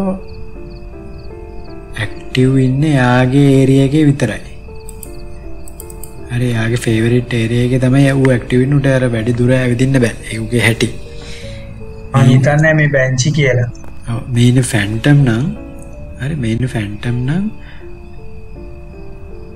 පොඩ්ඩෙන්න ෆැන්ටම් දර අපිට මේ ඩොට් එකට පේන්නේ නැත්තේ ඇත්ත විදිහට බලද්දී. ඒ කියන්නේ එක ගෝස් කෙනෙක් ඉන්නවා අපි කැමරාවෙන් බලුවොත් විතර ඩොට් එක වෙන්නේ. Phantom is ghost that can possess the living inducing fear into those around it. Looking at phantom will drop your sanity. Hari taking photo of phantom will make it temporarily disappear. Oh. Interesting. Hari. Pondai. අපි light එක dim කරනවා. අපි බලන්න ඕනේ මේ ඉන්නේ phantom කෙනෙක්ද කියලා. ඔය ගෝස්ට් දැක්කද එකපාරක් හරි? නෑ මම දැක්කේ නෑ ඩොට් එක. ඉතින් ගොර්රෝගේ විස්තරත් අපි මේත් එක්කම බලමු. ගොර්රෝගේ විස්තරය අනුව ගොර්රෝ will usually only show itself on camera if there are no people nearby. They are rarely seen far from their place of death. When a gorilla passes through a dots projector using a video camera is the only way to see it. Right. හරිනේ එහෙනම් ඉතින් ආයෙන්න බෑ. එහෙනම් phantom තමයි. මෙහෙම අපිට ওই දෙකම හරියටම කන්ෆර්ම් කරගන්න පුළුවන්. මම ඔයාලට තේරෙනවනේ මේක ඇන්ගල් කරලා දාන්න. මෙන්න මේ ඩොට් එක අර කැමරාවට පේන්න ඇන්ගල් කරලා දාන්නකො. ඔය ඩොට් එකක් දාලා හරි ඒ අතරේ මම මේ ෆොටෝ කැමරාවක් අරන් ගිහිල්ලා ෆොටෝ එකක් ගන්නම්. එතකොට හරිනේ. එතකොට ඌ මේ ෆොටෝ එක ගැහුවට පස්සේ ඩිසිපියර් වුණොත් ෆැන්ටම් කෙනෙක් කෙලෙන්න. ඕනේ.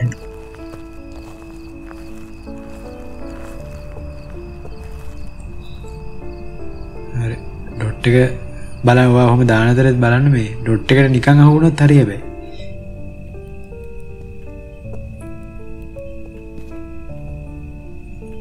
ඔක දාන්න ඕනෙත් නෑ ඔක අල්ලන් ඉන්නවා. ඔහොම ඉද්දි ඩොට් එකට අහුණා. ඒ කියන්නේ ෆැන්ටම් තමයි. මොකද ගොර්රෝ ඔකට නිකන් අහු වෙන්නේ කියන්නේ.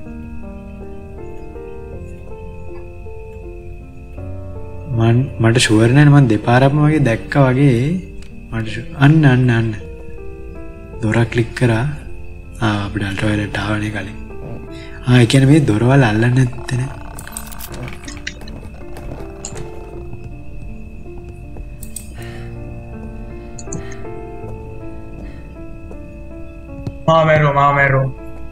මැරුවා මට ඩොට් එක ඔෆ් කරන්න අමතක වුණා. ඕකේ ඌ එකපාරම හන්ටේ පටන් ගත්තා නේ. හරි පොඩ්ඩක් ෆාස්ට්. හරි ස්පීඩ් එක ගැන මට මේ දෙන්නගේ අයිඩියක් නෑ. මේ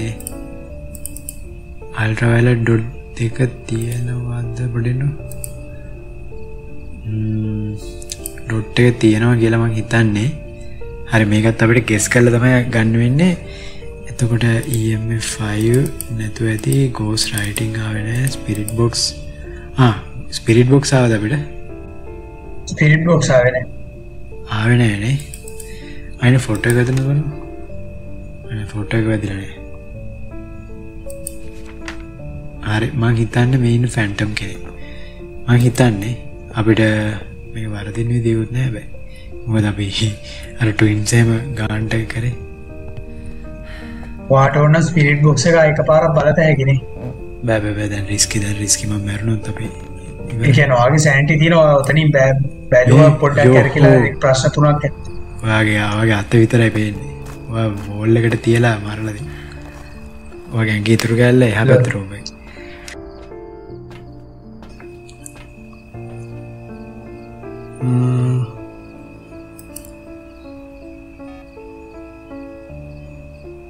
බොඩෙන්න ඔයාගේ අතින් ඩ්‍රොප් වෙච්ච මේ ඩොට් එකේ කෑල්ලක් මට පේනවා. මේ කැමරාව හෙලවෙ හෙලවෙ තියෙන එක හරියට වැටලා නැහැ. ඒකෙන් ගියොත් එහෙම එන්නම් ගොර්රෝ ඉදි. එහෙම කියන්නත් බෑ. ෆැන්ටම් යන එකත් අපිට හැබැයි කැමරාවෙන් පේන්න පුළුවන් නේද? හරි මම ෆැන්ටම් දැම්ම ඔයාලා ෆැන්ටම් දාන්න. හරි ඔයා කැමතිද දාන්න? මම දාන්නේ ෆැන්ටම්. හරි අපි යන්නේ. ඔය මනියන් ගොර්රියෝ කියලා තිතෙනවා ඒ උනාට ඉතින් අවුලන්නේ නැහැ දැන්. මෙහෙමයි මේක තනිකරම වෙනස් වෙනවා මේ මෙයා ඩොට් දෙන්නේ නැහැ කියන කෙනෙක් උනොත් මට ඩොට් එක ෂුවර් නැහැ. ඉතින් කලින් මම දැක්කා වගේ ඒතර දුම දැක්කක් දන්නෙත් නැහැ ඩොට් එක මැද්දෙන් ගියම. අර ෆ්‍රීසිං දුම කෝල්ඩ් බ්‍රෙත් එක. ඩීමන් what the heck නෑ ඒක තමයි. මේ ඩීමන්ට මම දන්න විදියට මේකෙන් නැහැ. ඩොට් එකෙන් නැහැ. ඒක තමයි ඩොට් එකෙන් නැහැ. රයිට්. ඒතිදි ඌ සාමාන්‍ය එහෙම ලොකු ඇක්ටිව් එකක් තිබෙන්නේ නේ ආවගම. ඔව් ආවගම ඇක්ටිව් වෙන එක ඔප්ෂනල්. ඒ කියන්නේ ඌ නිකන් හිතුනොත් තමයි ඌ ඇක්ටිව් වෙන්නේ. ඒ කියන්නේ guys බලන කට්ටිය දන්නේ නැත්තම් මම කියන්න ඩීමන්ගේ විශේෂත්වයක් තියෙනවා. උට ඕනනම් අපි ගේ ඇතුළට වෙච්ච ගමන් වුණත් හන්ටයක් පටන් ගෙන මරලා දාන්න පුළුවන් අපිව. අර ඒ වගේ ඇග්‍රෙසිව් ගෝස් කෙනෙක්. හැබැයි සමහර ලාවට එහෙම ඇග්‍රෙසිව් නොවන අවස්ථාවක් තියෙනවා. ගොඩක් වෙලාවට අපි ක්‍රුසිෆික්ස් එකක් දාලා තියෙනවනේ ගොඩාක්ම ඇග්‍රෙසිව් ගතිය අඩු කරනවා. හැබැයි අද අපි දැන් ගහපු එකේදී නම් කොහොමද ඇග්‍රෙසිව් වුණේ එච්චර. හැබැයි සමහර ලාවට ගියපු ගමන් ඇටැක් කරන වෙලාවලුත් තියෙනවා. හරි කොහොම හරි අපි බලමු පොඩ්ඩක් ගෝස්ට් පොතට ගිහිල්ලා ඩීමන් ගැන. ඩීමන් කොහෙද ඉන්නේ?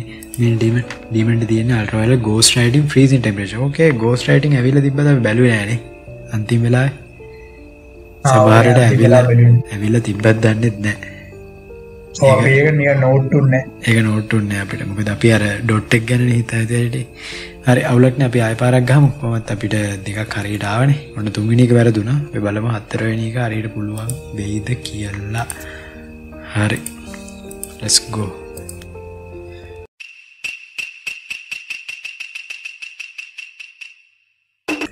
හරි guys ඔන්න අපි ආයෙමත් ඇවිල්ලා ඉන්නේ. දැන් අපි හතරවෙනි attempt එක මේක දෙකක් හරියට ආවා. තුන්වෙනි එක වැරදුනා. හතරවෙනි එක හරියට අපි ghost හොයාගත්තොත් ඒ කියන්නේ අපි මේ challenge එක complete කරා වෙනවා. හරි try එකක් දෙමු. torch එක ගත්තා. ඊළඟට UV එක ගත්තා.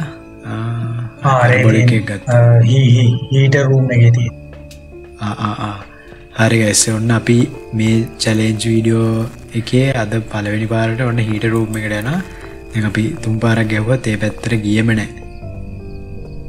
යෝ ඔයගොල්ලන් දැක්කද ඒ මට නිකන් බග් වෙලා වේවුන එකපාරම දොර ඇරපු ගමන් මට ගේ ඇතුළ පෙවුන්නේ එකපාරම නිකන් අහසක් පෙවුනේ.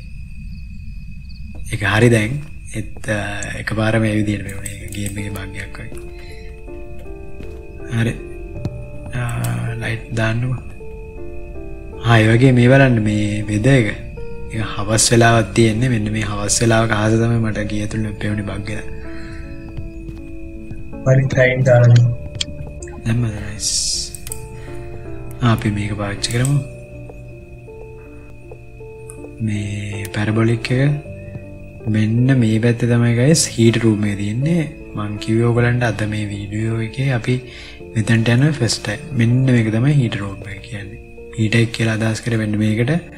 ඒ කියන්නේ අර නිකන් අර මොකද්ද කියන්නේ දුම් කවුළුව නෙමෙයි මොකද්ද අර ෆයර් ප්ලේස් එක කියන්නේ. සිංහලෙන් කියන්න මට මතක නැහැ. මේ ඒකේ නිකන් අප්ඩේටඩ් version එකක් වගේ තමයි මේක. මේ අර දර දානවා වෙනුවට මේකට මොන හරි නිකන් කරන්ට් එකක් සම්බන්ධ කරලා සර්කිට් එකකින් රත් කරලා හීට් එක දෙනවා වගේ සීන් එකක් තමයි මේකෙන් කරන්නේ. හරි. අපිට මෙතනින් උනත් ගෙදරින් එළියට යන්න ක්‍රමයක් තියෙනවා. මේ ගෙදර එළියට යන්න තැන් තුනක් දුවේද තියෙනවා. තවත් මේ කොහේ හරි තියෙනවා. මේක එළියට යන්න බලන්නේ. ඔව් මේ මෙතනින් එළියට යන්න. ඕ බඩේ පැරබොලික් රීඩින්ග්ස් දෙනවා මට. ෆෑන් එකනේ ඒ හිතාගන්න බෑ ෆෑන් එකෙන්ද මොකෙන්ද පැරබොලික් රීඩින් දෙන්නේ උඩට යන්න යන්නේ හරි ෆෑන් එක වදයක් ෆෑන් එකේ රීඩින්ග්ස්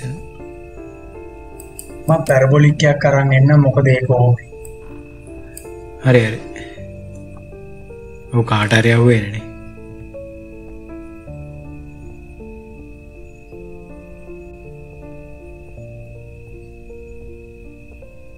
මෙන්න මෙතන දොරක් බාගෙට ඇරලා තියෙනවා අනේ බාගෙට ඇරලා නැහැ ඒ කියන්නේ බාගෙට ඇරලා කියන එක ස්පේන් නිකන් දොර බාගෙට ඇරලා තමයිනේ බාගෙට කියන්නේ පොඩ්ඩක් ඇරලා හරි මෙතන ගත්තේ මේ මේක බාගෙට ඇරලා තමයි මේක බාගෙට නෙමෙයි මේ බාගෙට තමයි කියන්නේ චුට්ටක් මේක කෙලින්නේ මේ විදිහට මේ ඇන්ගල් එකදී මේ ෆෑන් එක නම් හරි කරදරයක්. ඔව් හරි කරදරයක් පැරබොලික් යූස් කරද්දී. ආයෙ පොඩේ මට ඩිටෙක්ට් වෙන සවුන්ඩ්ස් එක නිකන් මම ඇවිදින එකක් දන්නේ නැහැ. ආයෙකත් දන්නේ නැහැ. ඔයා එළිය ඇවිදින එළියද ඇවිදින? නෑ මම උඩට වෙන්නේ. නෑ නිකන් මට නිකන් මේ නිකන් පස් තියෙන පොළොවක ඇවිදින සද්දයක් කැමති.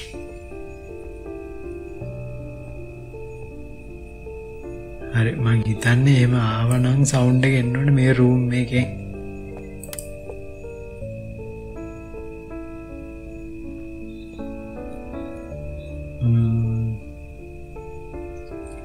මෙන්න බෝඩ් එක තියනවා කැමරාවක් නැහැනේ කරවන්නේ හරි මේ සැරේත් ගයිස් අපිට ඔන්න ගෝස්ට් ඉන්න දන හොයාගන්න ටිකක් අමාරු වුණා මුලදීම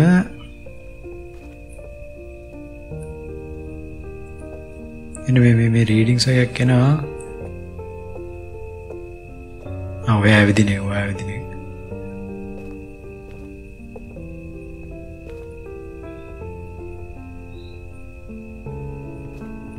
ගෝස්ට් මුකුත් කරන්නෙත් නැහැනේ යෝහු මම නිකන් පොඩ්ඩක් බය වුණා ඒ කියන්නේ නිකන් ලොකුවට නෙමෙයි මම දන්නේ නැහැ උඩට ඇවිල්ලා කියලා මං හිතුවා තාම පල්ලේ මම බැලුවා කවුද පාස් කරගෙන ගියේ කියලා මම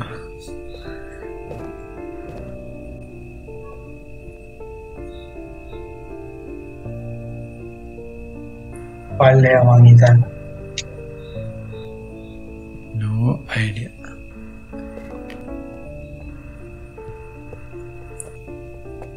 ඉස්සරම ගයිස් අර මේකේ මේ tier 1 tier 2 tier 3 කියලා බෙදන්න කලින් අලුත් අප්ඩේට් එක එන්න කලින් කාලේ අපි කරේ මේ ගෝස්ට් හොයාගන්න තර්මෝමීටර් එක අරගෙන වටේට ඇවිත් එක. ඒ කියන්නේ ඒ කාලේ තර්මෝමීටර් එකෙන් මයිනස් දෙනවා නම් ඒකේ සාමාන්‍ය ඉක්මනට දෙනවා සහ උෂ්ණත්වය අඩු වෙච්ච පැත්තකට ගියපු ගමන් අපිට හිතන්න පුළුවන් මෙතන තමයි ගෝස්ට් ඉන්නේ කියලා. ඒක ගොඩක් වෙලාවට සාර්ථක ක්‍රමයක් ඒ කාලේ. හැබැයි දැන් ඒක වැඩ කරන්නේ නැහැ හරියට. මොකද මේකේ මේ ටෙම්පරේචර් සිස්ටම් එක වැඩ කරන විදිය දැන් කලින්ට වඩා වෙනස්.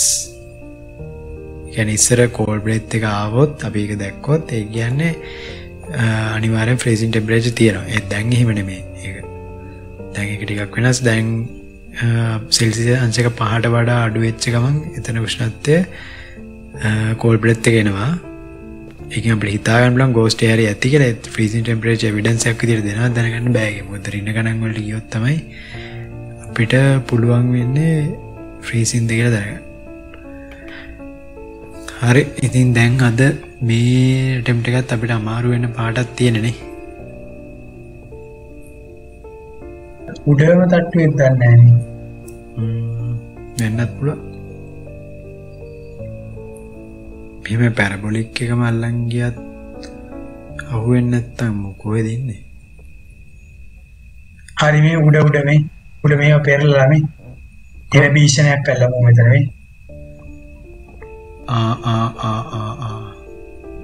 ඕකේ අපි හිතමු උඩ කියලා.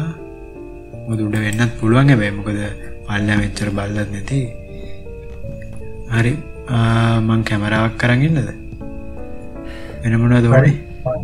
ගත්තේ ස්පිරිට් බොක්ස් එක අපි try කරලා බලමු උතන.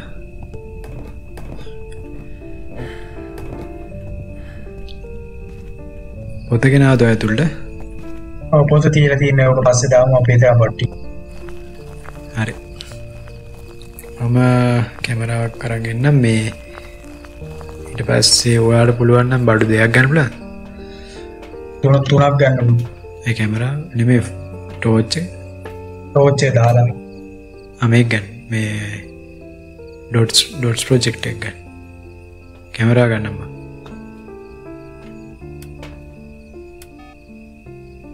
හරිද? ගියා නයිස්. අරකින් ගියානේ. උඩ මේ තට්ටුවේ අපි දාපු මොෂන් සෙන්සර් එක එන්නේ ගියේ. නයිස්. හරි ඔයා ගත්තනේ බඩු ටික. එන යා.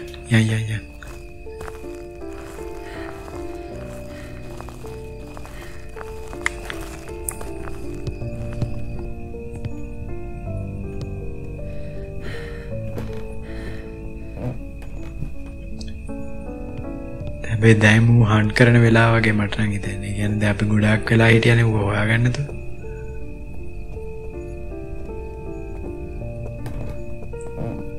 මේ සැරේවත් ගෝස්ට් ඔෆ් බවත් හොඳයි. ඒක ආවෙම නෑනේ. ඒක ආවොත් හොඳයි කියන්නේ අර ඒකනේ ගන්න ලේසිම එවිඩන්ස් එක කැමරාව දාලා බලන් ඉන්නේ.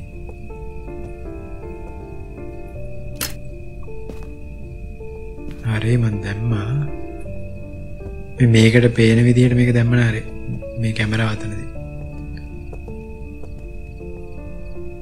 මෙතන කැමරාව. එමගින් ඩොට් එක දාන්න මේ අරගත් ඉක්මනට කරමු. ස්පිරිට් බොක්ස් එක. ගෙනාවේ නැද්ද? ගෙනාලානේ. Can you hear me? Where are you? How old are you? Give us a sign. Are you here? Can you hear me? Where are you? How old are you? Give us a sign. Are you here? Can you hear me? Where are you?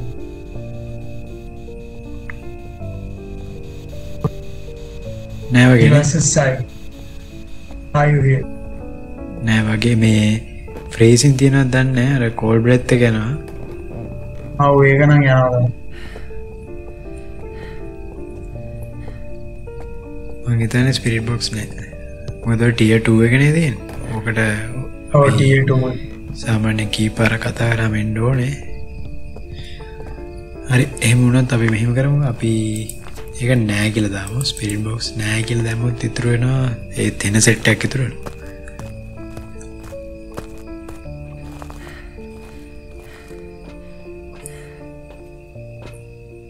දැන් මොකද්ද කරන්න අපි මේකෙන් බලමු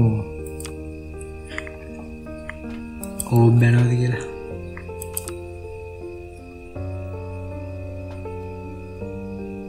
මේ සැරේවත් ඕබ් ගියා නම් හොඳයි.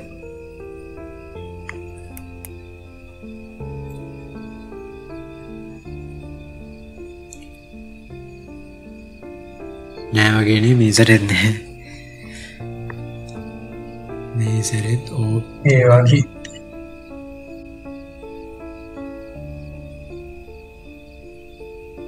ඩොට් එකකින් යන්නෙත් නෑ.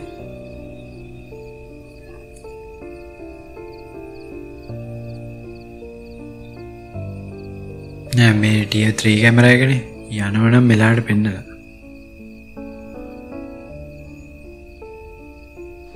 ටියර් 3 වීඩියෝ කැමරා එකේ සාමාන්‍යයෙන් මේ එෆිෂන්සි එක වැඩිනේ. ඒ මාරික්මනි සැන්ටියානෝ කො වාගේ වැඩිනේ සැනිටි අඩු වෙන එකේ.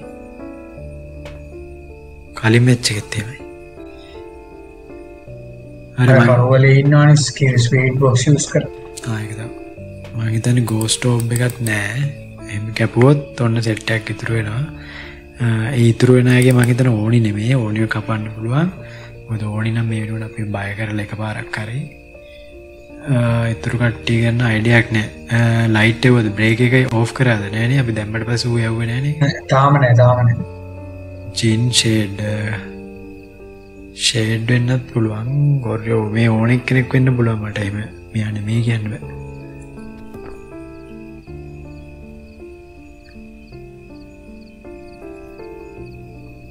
කොමරේ ඕබ් යන්නේ නෑනේ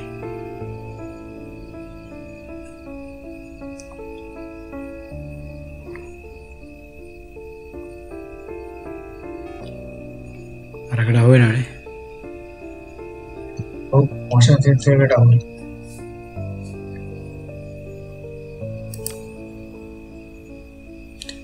හරි මේ අපි ආයෙමත් යා ගිහිල්ලා බලමු මම මේක අතර ගන්නම්කෝ අර පොතේ ලියලාද බලමු පොතේ ලියලාද බලමු මේ ස්පිරිට් බොක්ස් එක ආයෙමත් එකපාරට try කරමු ස්පිරිට් බොක්ස් එක උඩ දාලා දාවේ ඔව් උඩ දාලා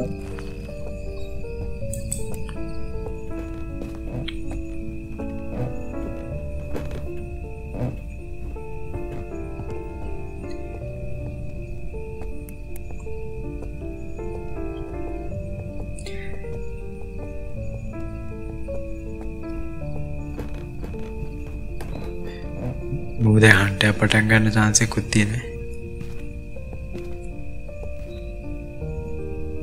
මෙතන මේ අල්ට්‍රා වයලට් බලන්න තියන්නේ නැහැ හරියට මොකල්ලන එකක් නැහැ. නෑ පොතේ ලියලා නැහැ.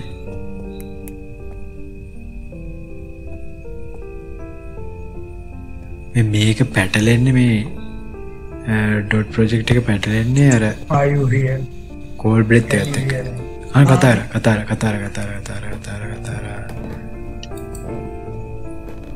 ස්පිරිට් බොක්ස් තියෙනවා ඒ කියන්නේ අර ස්පිරිට් බොක්ස් තියෙනවා ගෝස්ට් ඔබ් නෑ කිව්වම ඔන්න සෙට් එකක් ඉතුරු වෙනවා මු බඩු විසික් කරලා තිබ්බනේ පොල්ටර්ගයිස්ට් දන්නේ නැහැ ඔව් බඩු විසික් කරලා තිබ්බ කෑන් වගේ ගොඩක් විසික් කළා තිබ්බා ඔව් කෑන්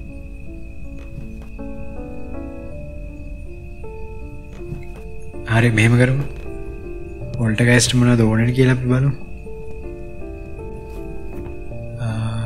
අල්ට්‍රා වයලට් ඕනේ ගෝස්ට් රයිඩින් ඕනේ ගෝස්ට් රයිඩින් තාම දීලා නැහැ අල්ට්‍රා වයලට් බලන්න විදියක් නැහැ එතනනේ හරියට අල්ට්‍රා වයලට් බලන්න දොරවල්ලක් නැහැ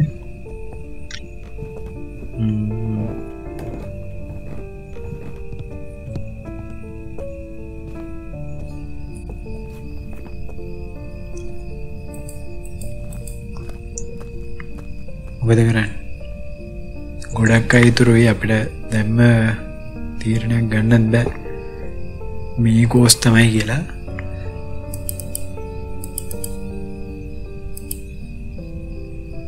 අපිට වෙන මොනවද චෙක් කරලා බලන්න පුළුවන් EMF ආයුද කියලා අපිට බලන්න පුළුවන් මෙතන මේකේ ස්පයික්ස් එනවා තියෙන්නේ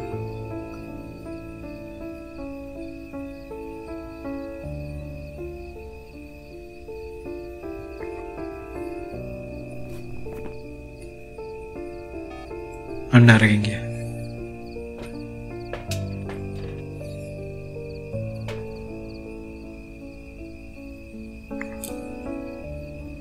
නෑ ඔබයන්නේ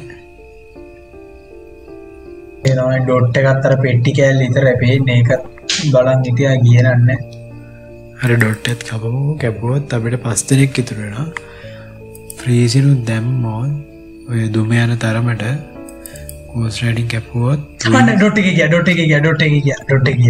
ගියා පොඩි එකක් හරි නයිස් නීමේ බලන් හිටියේ නීමේ මම පොත ඔන් කරන් හිටියේ හරි මම දැක්කේ නෑ කමන්නේ හරි ඩොට් එක ස්පිරිට් එක දෙකම තියෙනවා ඒතකොට බ්‍රෙත් ෆැන්ටම් ඩියෝජන් හරි නයිස් දැන් මෙතන ෆැන්ටම් ටෙස්ට් එක කරන්න පුළුවන් මම කලිනුත් කිව්වා ෆොටෝ එක ගන්න තියෙන්නේ ෆොටෝ එක ගාපු ගමන් වතුර දාගෙන යනවා ඌ ෆැන්ටම් ගෝස්ට් රයිඩින් ආවොත් ඩියෝජන් රයිඩින් තාම ඇවිල්ලා තිබ්බේ නෑ EMF ආවොත් බ්‍රෙත් ඕකේ එතකොට අපිට බලන්න පුළුවන් රයිටින් එනවාද කියලා එහෙම වුණොත් ඩියෝජන්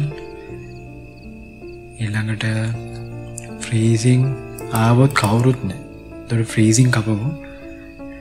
අපිට බලන්න පුළුවන් දෙක තමයි ගෝස්ට් ලයිට් එක අල්ට්‍රාවයලට් එක. අපිට යන්න වෙනවා ඉතින් එතනට. ආයෙත් පාර. ෂේප් මේ සෙනටි 63 දී. යන්නේ.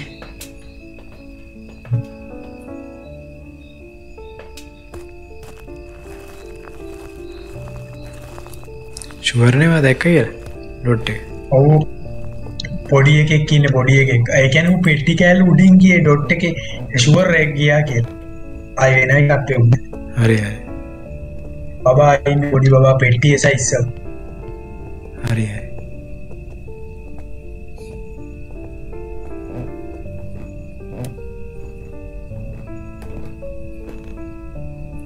හරි දැන් ඊට ඩොට් බලලා තේරුමක් නැහැ. අපිට බලන්න රයිටින් තියනවාද කියලා. හරි රයිටින් නෑ. රයිටින් තාම නෑ කියන්නේ මම හිතන්නේ ඌ රයිටින් දෙන්නේ නැහැ. මොකද ඌ එතනම ඉන්නේ නේ. එහෙමනොත් බ්‍රෙත් ෆැන්ටම් දෙන්න එක්කෙනෙක් කැමරාවක් ගෙනවද නෑනේ. මට අමතකුනේ කැමරාවක් ගේ. මගේ තමයි.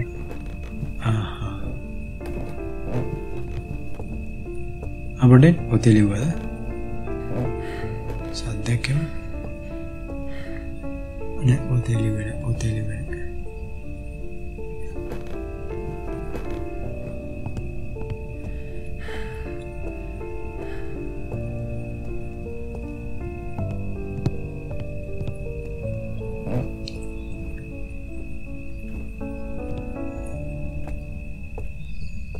හරිද කැමරාව ගත්තා? ඔව් මම අරගෙන එනවා.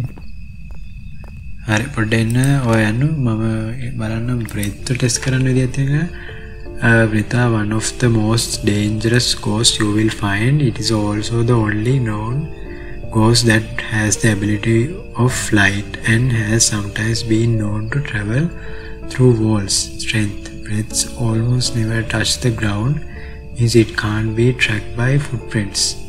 Breath are afraid of salt and will actively avoid it. අයියෝ අපරා. මොකදුනේ? මෑරුණාද? හෙලෝ. දෙලිනෝ යන් අනේ අම්බයි අයියා ලොකු දෙයක්. මොකදුනේ? පොතේ ලියන. පොතේ ලියනවද? මට ඇහුන්නේ නැහැ වා කිව්වේ එකපාර. ඔයා කතා කරගෙන හිටපු එක. නෑ ඌ ගෝස්ට් ඉවෙන්ට් එකක් දුන්නා දැන් පොතේ ලියන.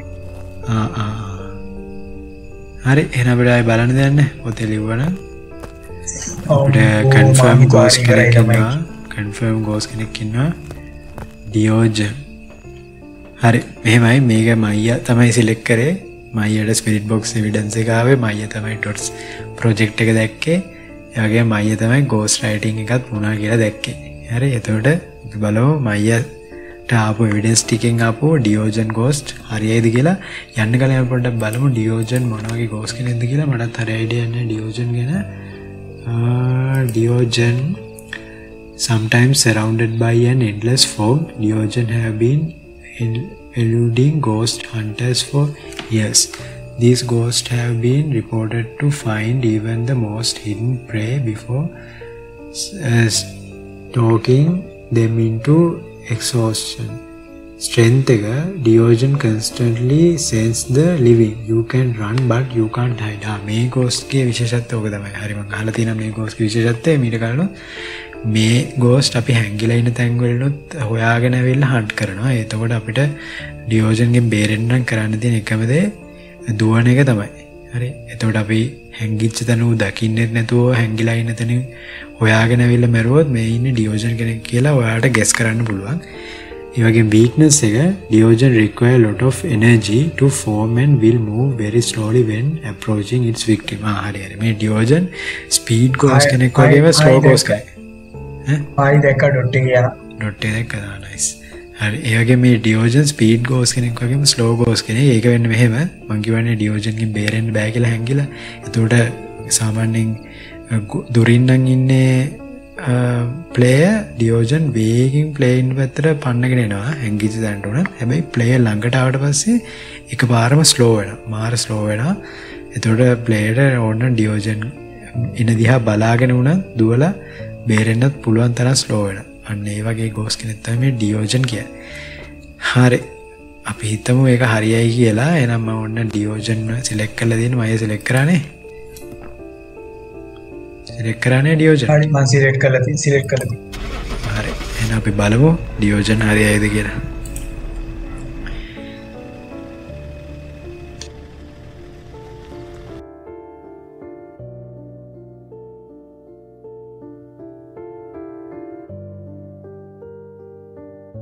චැලෙන්ජ් එකක් ඉවරයි. හරි ඩියෝජන්ද? තාම ලෝඩ් වෙනවා. හරි නයිස් GG. ඔන්න ගයිස් අපි තුන්වෙනි ගෝස්ට් එකත් හරියටම හොයාගත්තා. කිව්වා වගේම ඩියෝජන් තමයි තුන්වෙනි ගෝස්ට්. අපිට මේකට 4 පාරක් try කරන්න ඕනේ. එක පාරක් වැරදුනා. ඒත් 3 පාරක් අපි හරියටම කරලා challenge එක complete කරා. දැන් ඔයගලන්ට පේනවා අපිට weekly challenge mode කියලා $5000ක් හම්බෙලා තියෙනවා.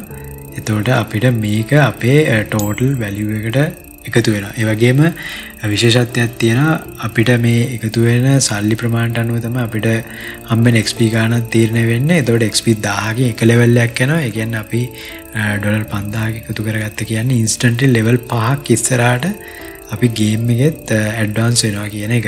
හරි ඒ නිසා ඔන්න අපි tripod එක unlock වුණා. level up වෙන නිසා ඔයාලට පේනවා ඔය මම level up වෙනවත් එක තව ඒවා unlock කරා මට flashlight tier 3 එක ඔන්න unlock වුණා. ඒකෙන් මට coins 500ක් වෙනම bonus එකක් විදිහට unlock වුණා. හරි level මම දැන් ඉන්නේ 35. මම ඊයේ ඉන්නේ level කීයද? 52. 52. මට EME free level 3 unlock. level 3 හරි අපිත් unlock වෙච්ච ඒවා ටිකක් අරගෙන බලමුනේ. කොහෙද torch එක තියෙන flashlight එකනේ tier 3 එක. හරි ඔන්න මම tier 3 එක ගන්න යන්නේ. nice. හරි tier 3 එක ගත්තා. ඒ වගේම අපිට තව මොකක් හරි unlock වුණා. මොකද්ද මම කිව්වේ? මට මුලින්ම unlock වුණා කියලා. මතක නෑ මට. මොකද්ද? මම unlock වුණා කිව්ව මොනවද මට? flashlight එක තව මොකක් හරි unlock වුණා. මේ දැන් කිව්ව එක මට මේ දැන් මතක නෑ. හරි guys ඉතින් එහෙනම් අපි ඔන්න මේ සතියේ challenge mode එකේ weekly challenge එක හරියටම complete කරා attempts 4කින්. ඉතින් මම හිතනවා ඔයගොල්ලෝ මේ වීඩියෝ ගොඩක් enjoy කරන්න ඇති කියලා. ඒ වගේම ඔයගොල්ලන්ට ආයෙත් මතක් කරනවා මම අයියාගේ YouTube channel එක ඔයගොල්ලන් තාම subscribe කරලා නැත්නම් මම description එකේ යාගේ channel එක link එක දාලා තියන්නම්. ඔයගොල්ලන්ට පුළුවන් ඒකෙන් ගිහිල්ලා මයියාගේ YouTube channel එක subscribe කරන්න. හරි ඉතින් එහෙනම් ඉස්සරහට තවත් interesting Phasmophobia videos ගොඩකින් අපි හම්බෙමු. ඔයගොල්ලන්ට මතකද මම ඊට දවස් කීපයකට කලින් දැම්ම community post එකක් මට ඉස්සරහට videos වලදී කරන්න challenge suggest කරන්න කියලා. අන්න ඒ community post එකකට Phasmophobia එකේ ගොඩක් challenge ඕගොල්ලන් suggest කරලා තිබ්බා. ඉතින් අන්න ඒ challenge උත් මම ඉස්සරහට videos වලින් play කරන්න හිතාගෙන ඉන්නේ. ඉතින් ඒවා miss කරගන්න නැතුව ඕගොල්ලන් දිගටම මගේ videos බලන්න කැමති නම් මගේ channel එක subscribe කරන්න. ඒ වගේම video like කරන්න. ඔයගොල්ලන්ගේ ideas මේ video එකට comment කරන්න. එහෙනම් අපි තවත් අලුත් interesting video එකකින් හම්බෙමු. Thank you.